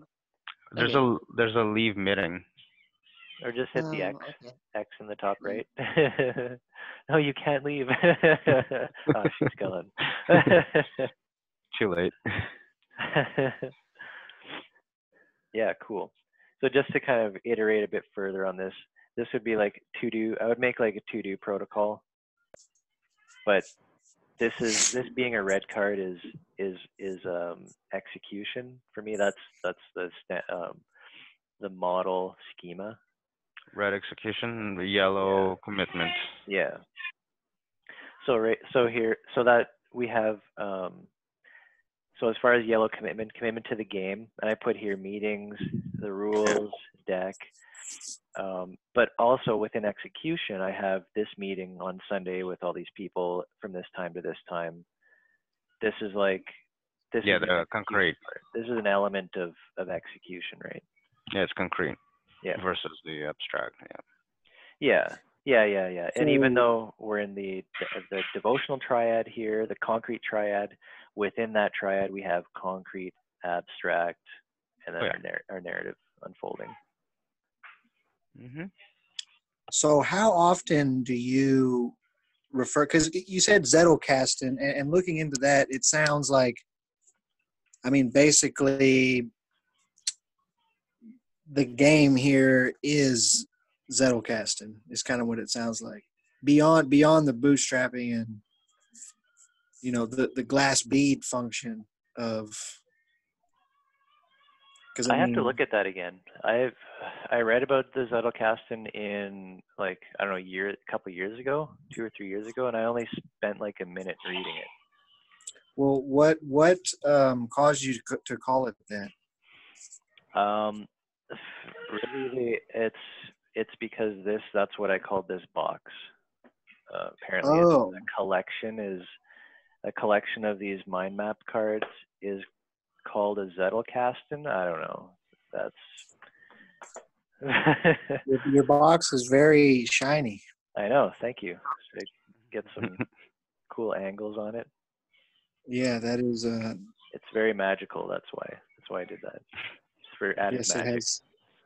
it has magic protocols inside. Wow, wow. Mm-hmm. It's your brain on paper. Yeah, that's But, why it has to look like that. Like my kind of idea initially was like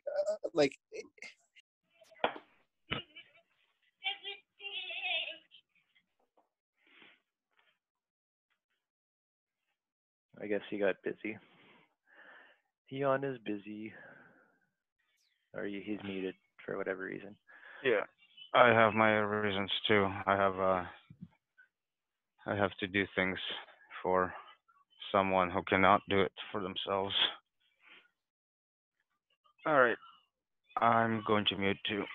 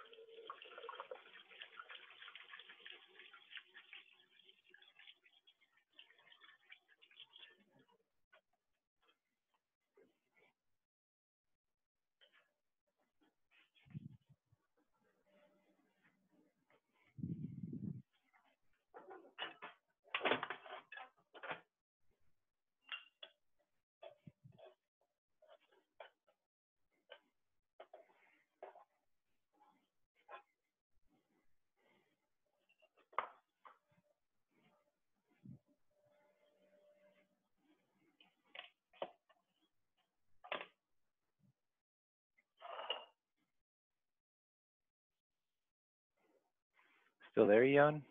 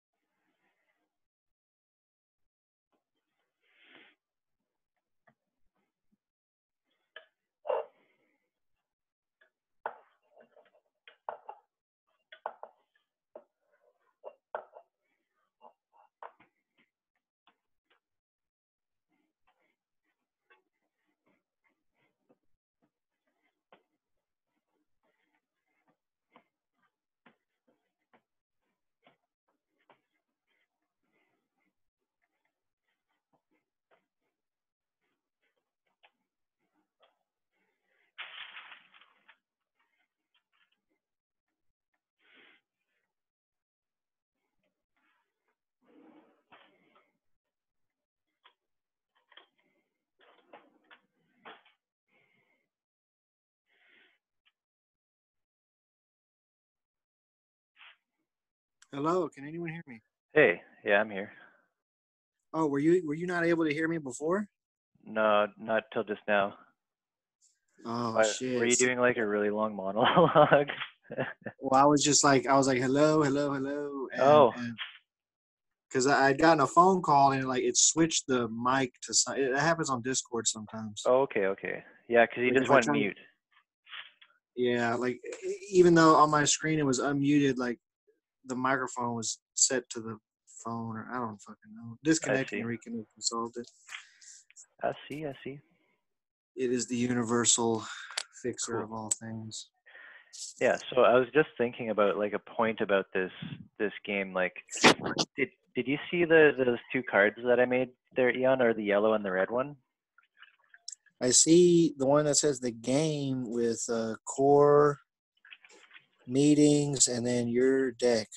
Yeah. So the yellow one and then two red ones, I think, right?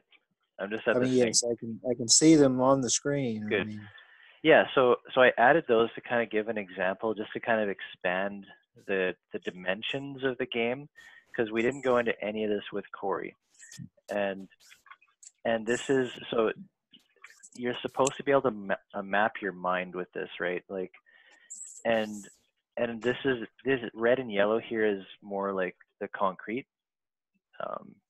Like this is, you know, the devotional triad, execution, commitment, and narrative, right? right.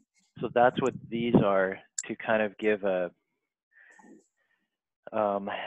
like just a small view into a little bit of what those cards might be like.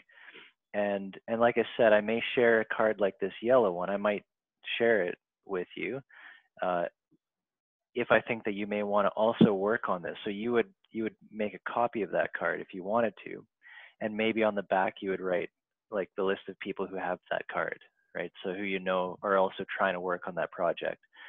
And so when you have a proper technological stack, this kind of stuff can be done automatically, and that's kind of like that's the dashboard software. So you're able to pull people together and synchronize your what you're committing to. So synchronize objectives or projects, and you're also able to organize your own schedule of how you're dealing with those commitments.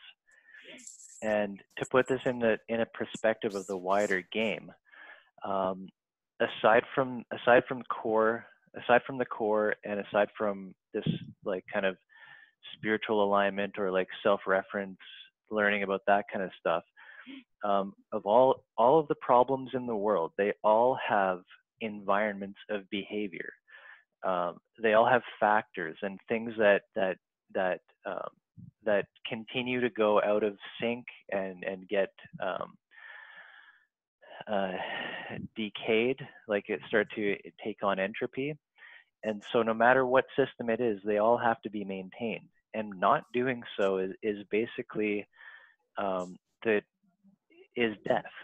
So we need to introduce life into all these systems, these various systems of civilization, of humanity, of all these different areas of behavior.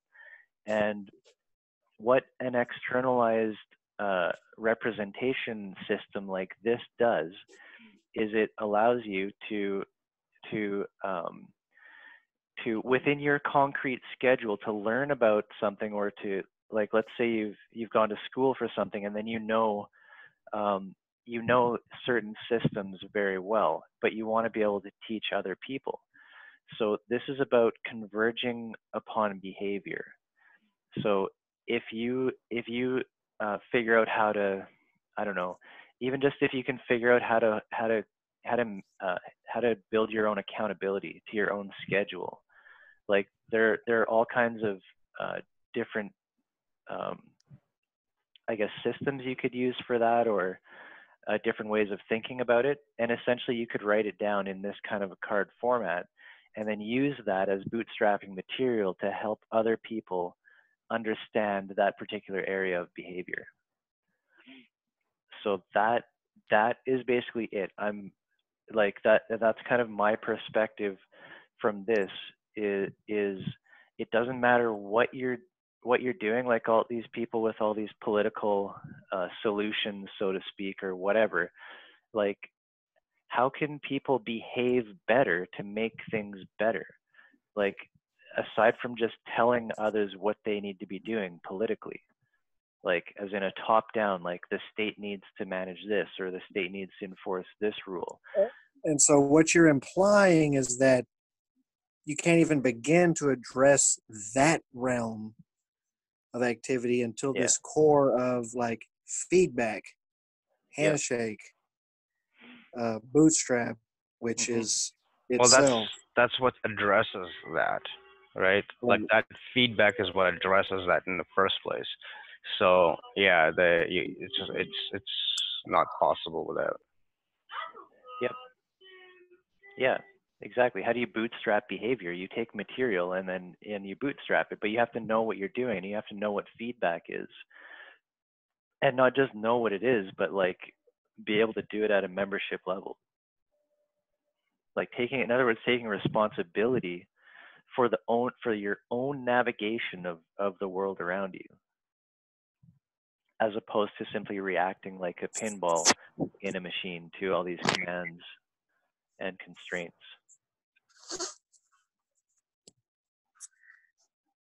I really hate that I like had to walk away for a minute while you were talking about that. Well, there's always the YouTube. But Yes. if you have questions or whatever, like. So yeah, the last thing I walked in on was, I mean, the pinball metaphor, which, I mean, yes, we're all trying to be pinball wizards, you know. Uh-huh. Yeah, it's And taking control, like or taking responsibility for your own for the improvement of your own models. right, and something that I would like to add, I don't know if y'all already talked about that, but I know that you have before because we've been to this pinball. Mm-hmm. But a part of not being a pinball in the machine, a part of that is being the machine itself. Yeah. Is that? Oh, thank you. So we have this element of, you know, I mean, we have this practical element that I think has been more discussed after this core is established to bootstrap the ability to do these issues and, like, you know, maintain proper activities in the context of proper environments and all that, to kind of to achieve like negentropy. Mm-hmm. But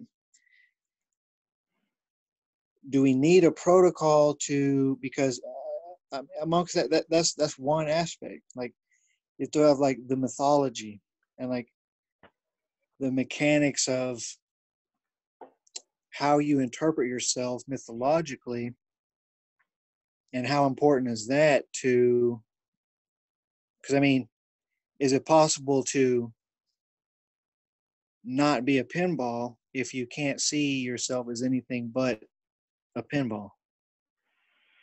Hmm. So how do we facilitate using this? Because I mean, you know, like you said, we have different temperaments, Mm-hmm.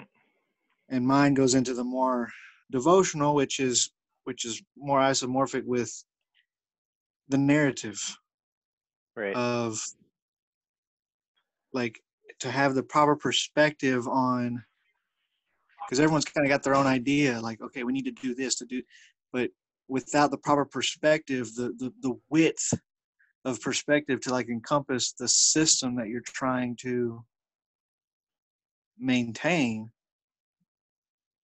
I think a big part of that is like, what am I in relation to Yeah. this system? Yeah. Yeah, you're right. And then a part of that is like, how do we get, because I feel like you'd have to achieve that in the core as well. So once you're out of the core, I mean, you said the core is always there, like operating. It's like Yeah. a conglomerate of protocols. I think Zhenya would probably be able to chime in on this a lot better. But as far as like identity goes, I feel like when you hit membership, that like we were talking about the box, like being stuck in a box and not seeing the outside. identities themselves kind of trap you in that way. If you're not using the identity, but it's using you, in other words. Yeah, for sure. So I have a feeling like we've got that covered, but I don't know if Zhenya can speak to that as far as the journey Sorry, of increasing. you have a feeling what? Sorry. Like as far as the journey of increasing coherence, and as well as your identity, like Yeah. how you're feeling, like what your place is in the world, like your Yeah. relationship to the environment. Like how can we represent that in this card system, or is that just simply a factor of coherence? What will happen is that you won't find the neat little loop that we were able to utilize for this. Because as soon as you break out into this categorical thinking, Yeah.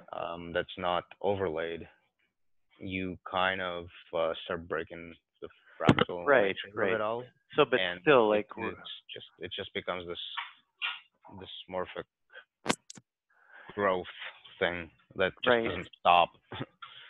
But if you include, it's like with Portal Mountain, like you're including the levels of coherence. Yeah. So I mean, okay, you're categorizing them and you're categorizing let me the locations.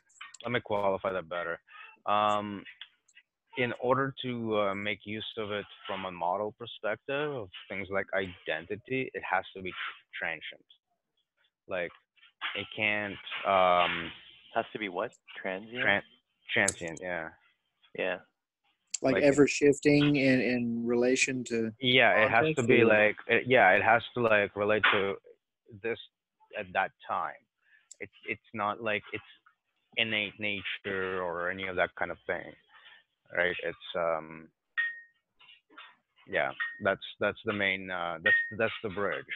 As long as so the transience is acknowledged, it's no Hmm. problem to utilize things like identities and whatnot, and that's how you're going to be able to actually make sense to people Yep. talking about this stuff. You're not going to be able yeah, to just jump into terminology without any anchoring in something that's more concrete to them. because it's a provisional tool, like Hmm.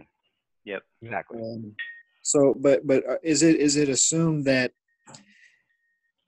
someone who plays this game with you and kind of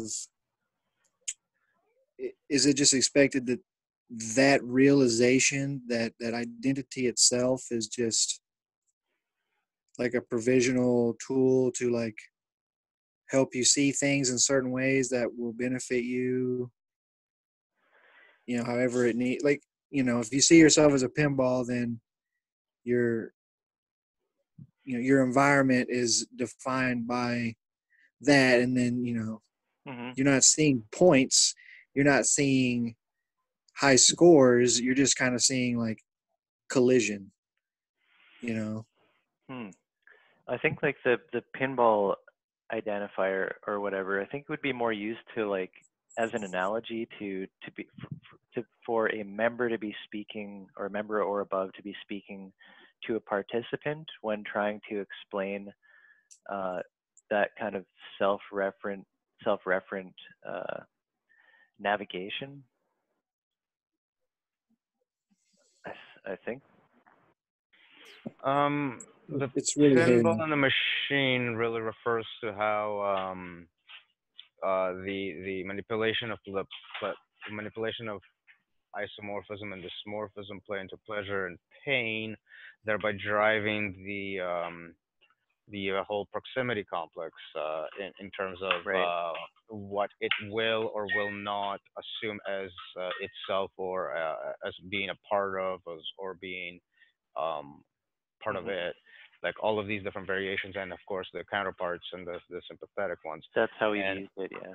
yeah, and being in the pinball, being in the machine, really is like as a picture of how helpless the ball is, first of all, um, in relation to that machine, and secondly, that um,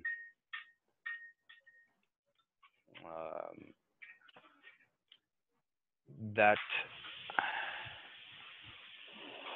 right, it sort of gives the this it also mechanizes your sense of self into becoming artificial, right?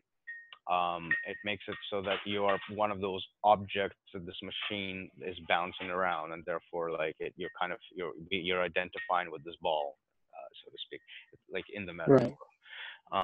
So Yeah. it has like Like this, the existence. yeah. So that's what Oh, it's I really was referring just to. going to say the existence of it also, implies like just the fact that it exists as that sort of dichotomy, machine and pinball. I mean, that's the mythology, so it sort of implies that like Hmm. a flip can occur, you know. And you could say any sort of analogy. Um, like I think someone can't inhabit a identity that isn't already present in their mythology somewhere, you know, Hmm. in some relative elevated or, you know, downward position. Like, you know, this guy over here is like, oh, you are the universe, experiencing yourself subjectively, the Bill Hicks thing. Like, The spaghetti man um, thing. well, I mean, I was just saying that's what Bill Hicks says on the. Yeah. No, there's a meme about that. It's some guy like covered in Um, spaghetti, and that's the caption. I haven't seen that one. I've definitely Anyways. not seen that one. That sounds surreal.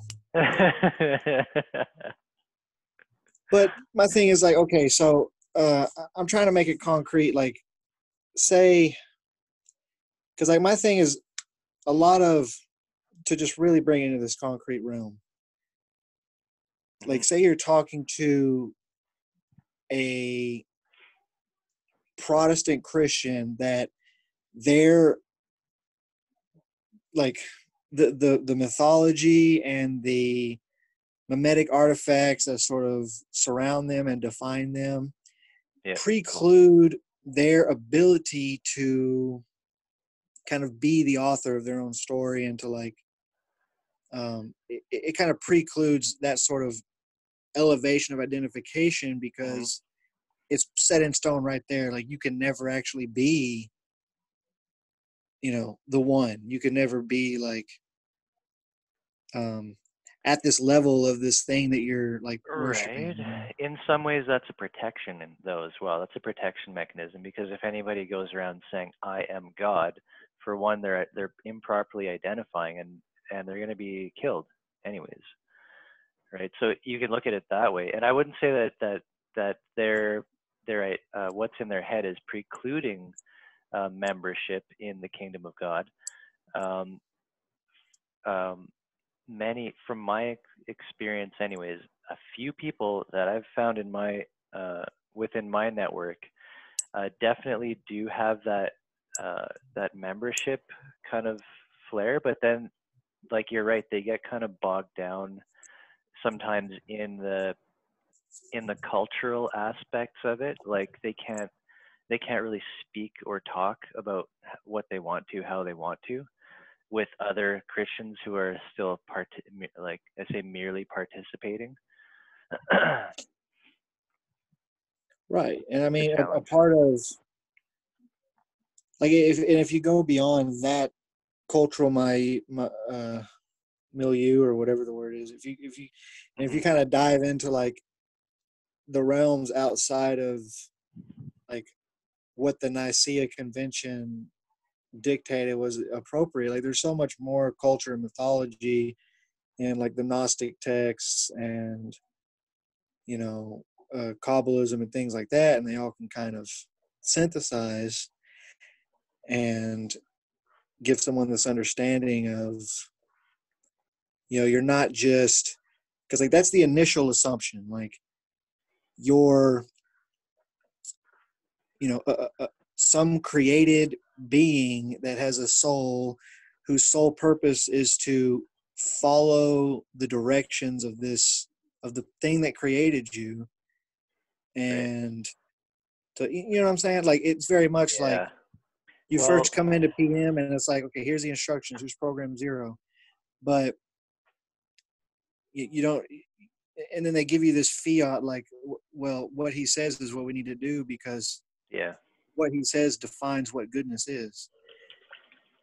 But then, if you're able to get, I do feel like there's like a beyond that point where Mhm.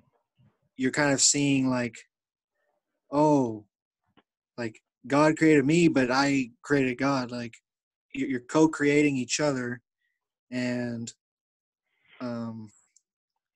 Your you know, relationship. Yeah.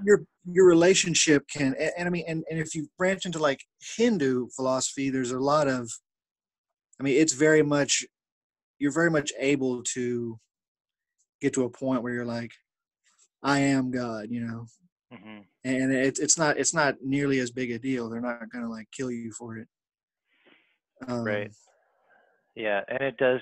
That's kind of like, or it has been one of our critiques, I guess, of that, and where like identifying with something like that's you still haven't let go, into some regards.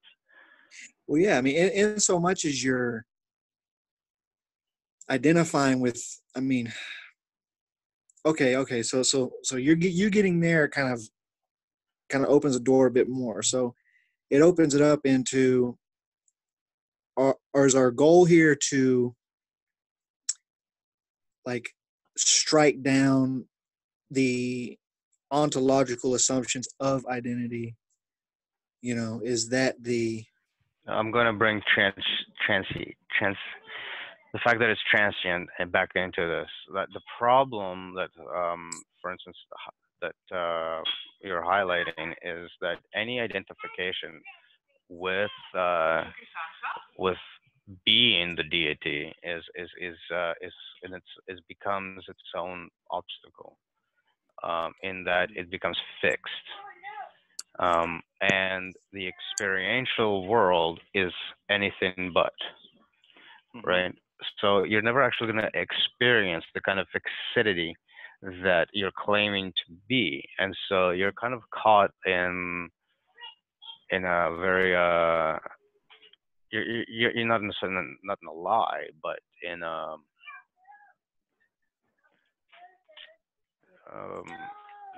you're caught in a delusion.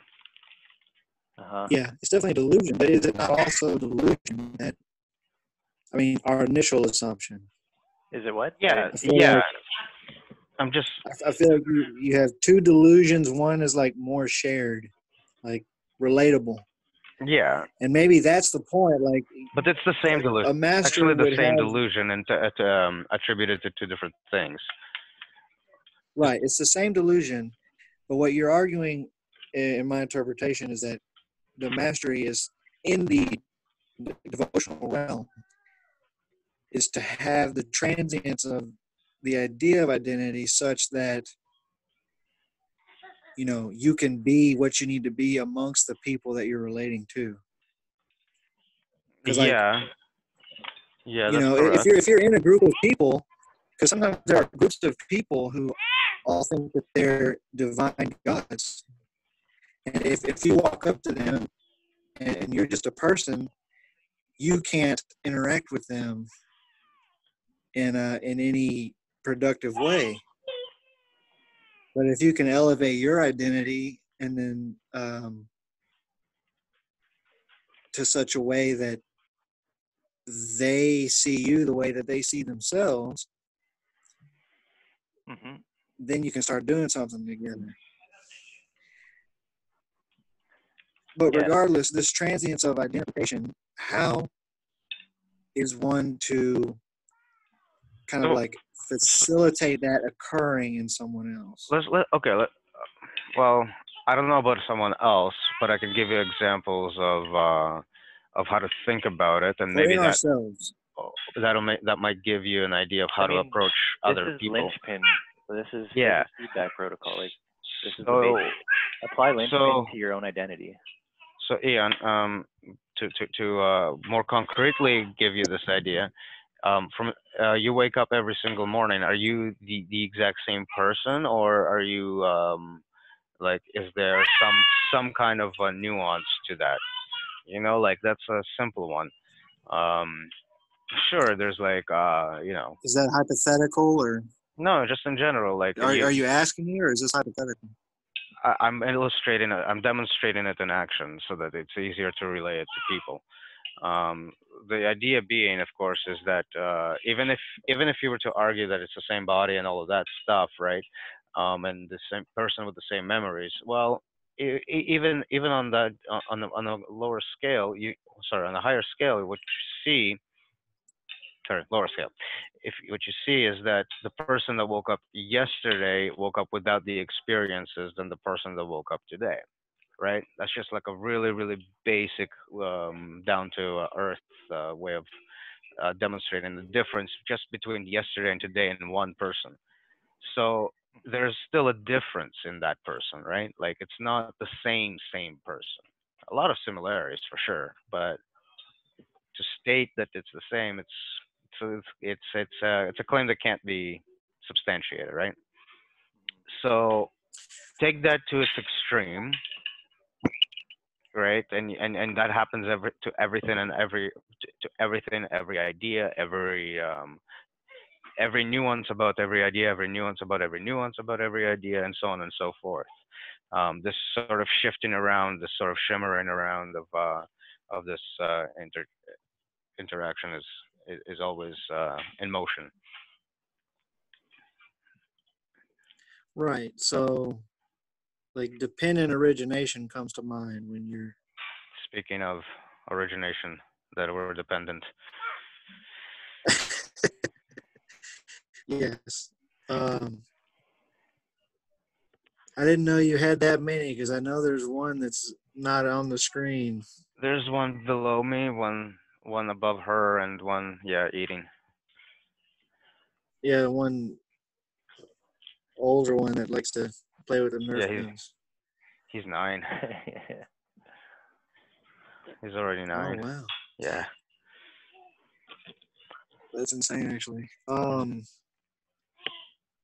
Yeah. yeah, Well, I mean, I'm smelling what you're stepping in. I'm just like, in what should that be incorporated into this playing around with index cards? And if so, because like, is that something that we want to facilitate that transience So say or this the comes down. realization of transience? This comes back to coherence protocol. So you're going to be able to play this game with participants, like with core participants. And in other words, like I could use this game, I could figure out, or I could figure out how to represent my knowledge about shop or woodworking or something, and then I could use that to bootstrap the behavior within somebody else. And it doesn't matter what they think about their own identity. They're merely following directions. They're participating, and they may achieve membership in shop, like you could say. The core is kind of in some ways aside from that fact, but um, because there's an intuitive aspect to feedback, because we do learn from our mistakes, right? That's kind of the idea behind it. So a lot of this can happen without getting into that core.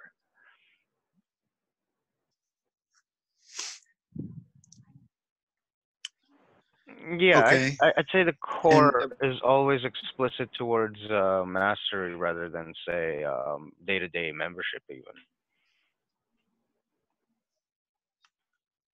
well, I mean, and mastery is I mean, it's never hidden. identity as well. I mean, you have to identify yourself as a master, or No. identify your actions as. No, what I mean is that you being. tend to just put things in those terms.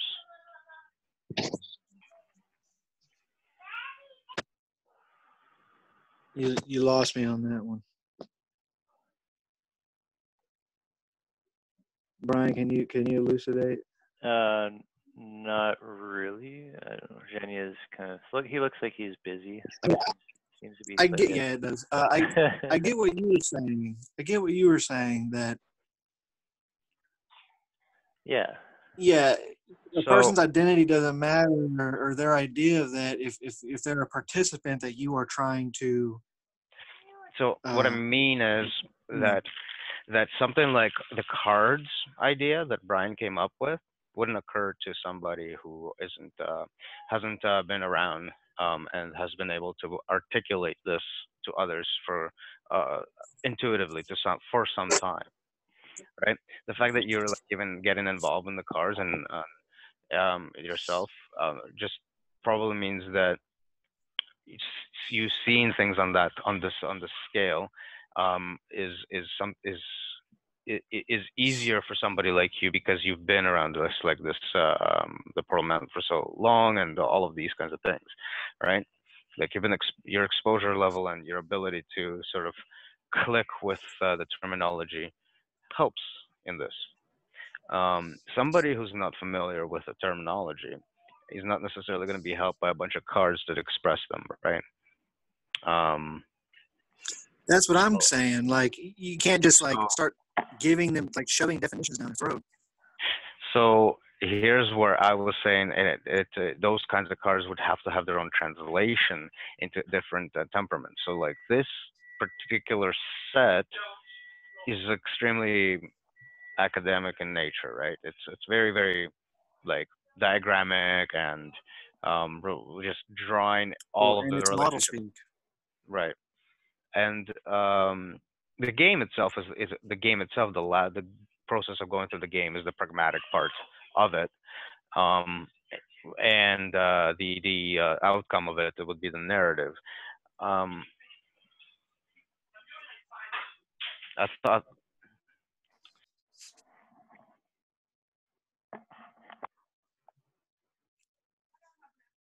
So what if you attempt to play this, and instead of like drawing out your own cards, is it possible, do you think, whoever's listening, to like ask the participant, okay, like, lay down some aspects of your mythology, your narrative, your idea of what's going on, and like sort of leverage that and arrange it into a bootstrap right?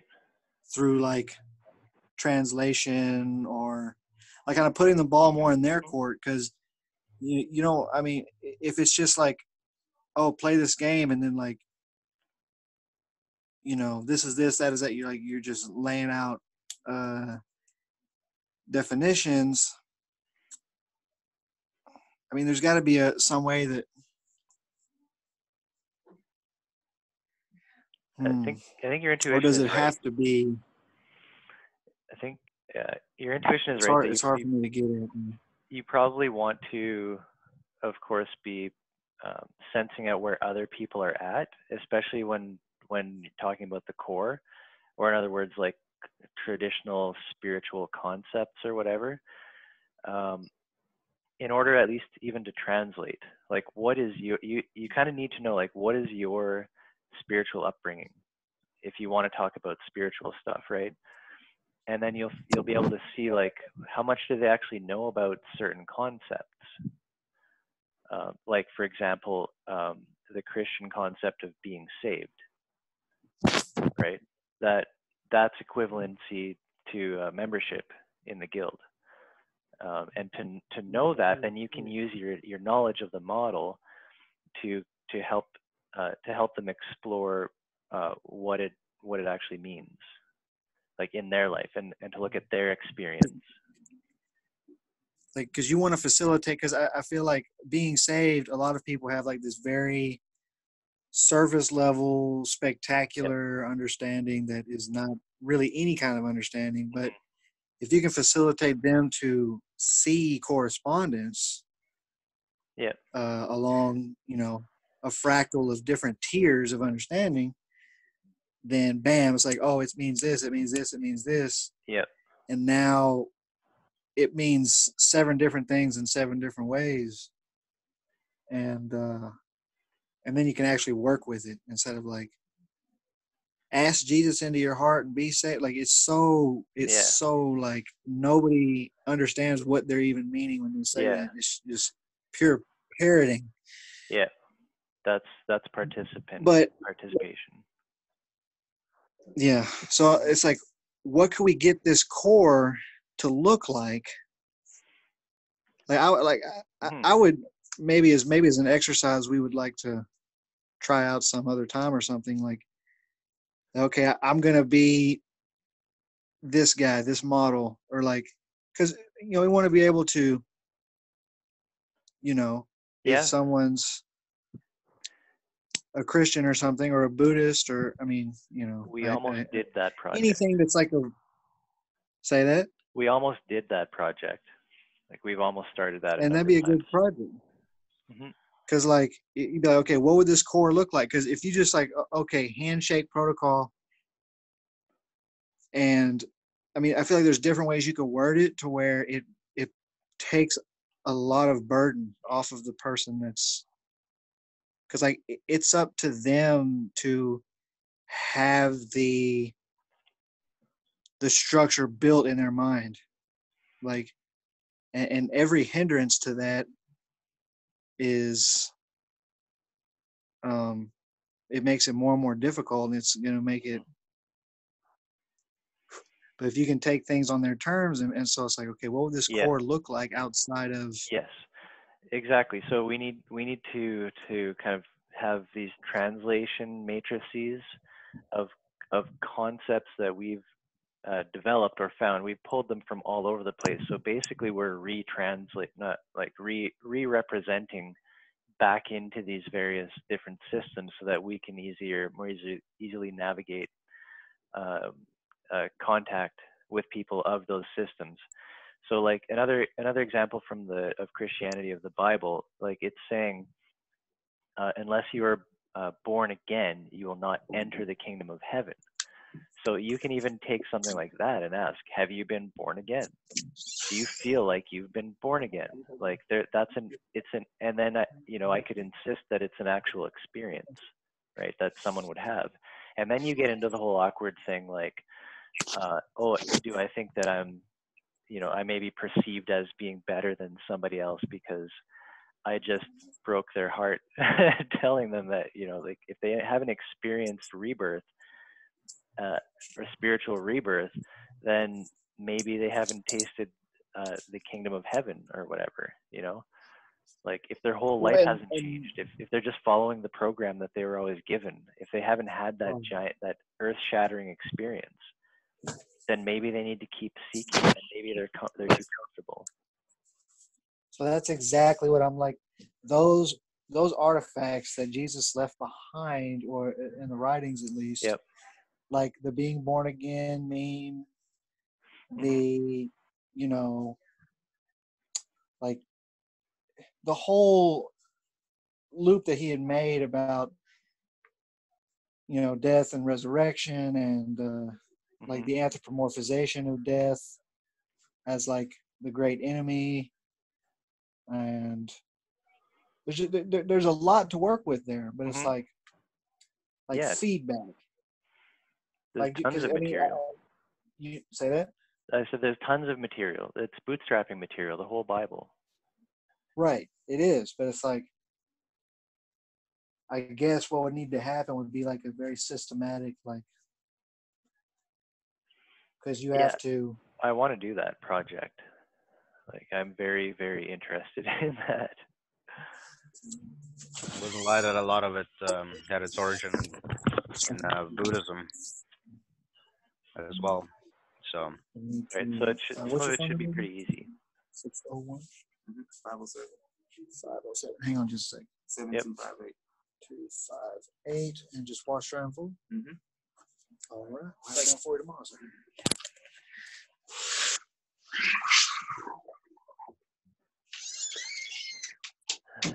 Okay, sorry about that. Do we need to timestamp and cut out any personal information, such as a phone number? Oh, it's not my phone number. I don't- Okay, well, fine then. Someone might- Nobody. It's you might as well be typing a random number because you'll never know who it is. Yeah, I mean, Yeah, that's cool. Anyways, you. what's that? You muted again, or maybe you got another Discord call.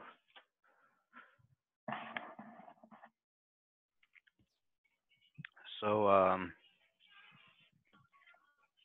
where we're at with this? I don't know. I have to go pretty soon though. We're kind of we played for a little bit. We got some more cards out there, more context. It always ends up being just the talking about the thing and never actually doing the thing. Okay, so maybe we should cut it off then, around here then. Yeah, sure. Yeah, whatever. I mean, I'm pretty good. I gotta go soon though. That's what I'm saying. Yeah. No, I should go. Still holding your own cookie. Cool. You may not have any more. Well, you go deal with the cookies. And, oh, did Eon leave, I guess? Yeah, it looks that way. Yeah, okay. All right, man. Cool. Fair enough. Talk to you later, potentially some point. Yeah. Yeah, I'll stop Alright. recording now.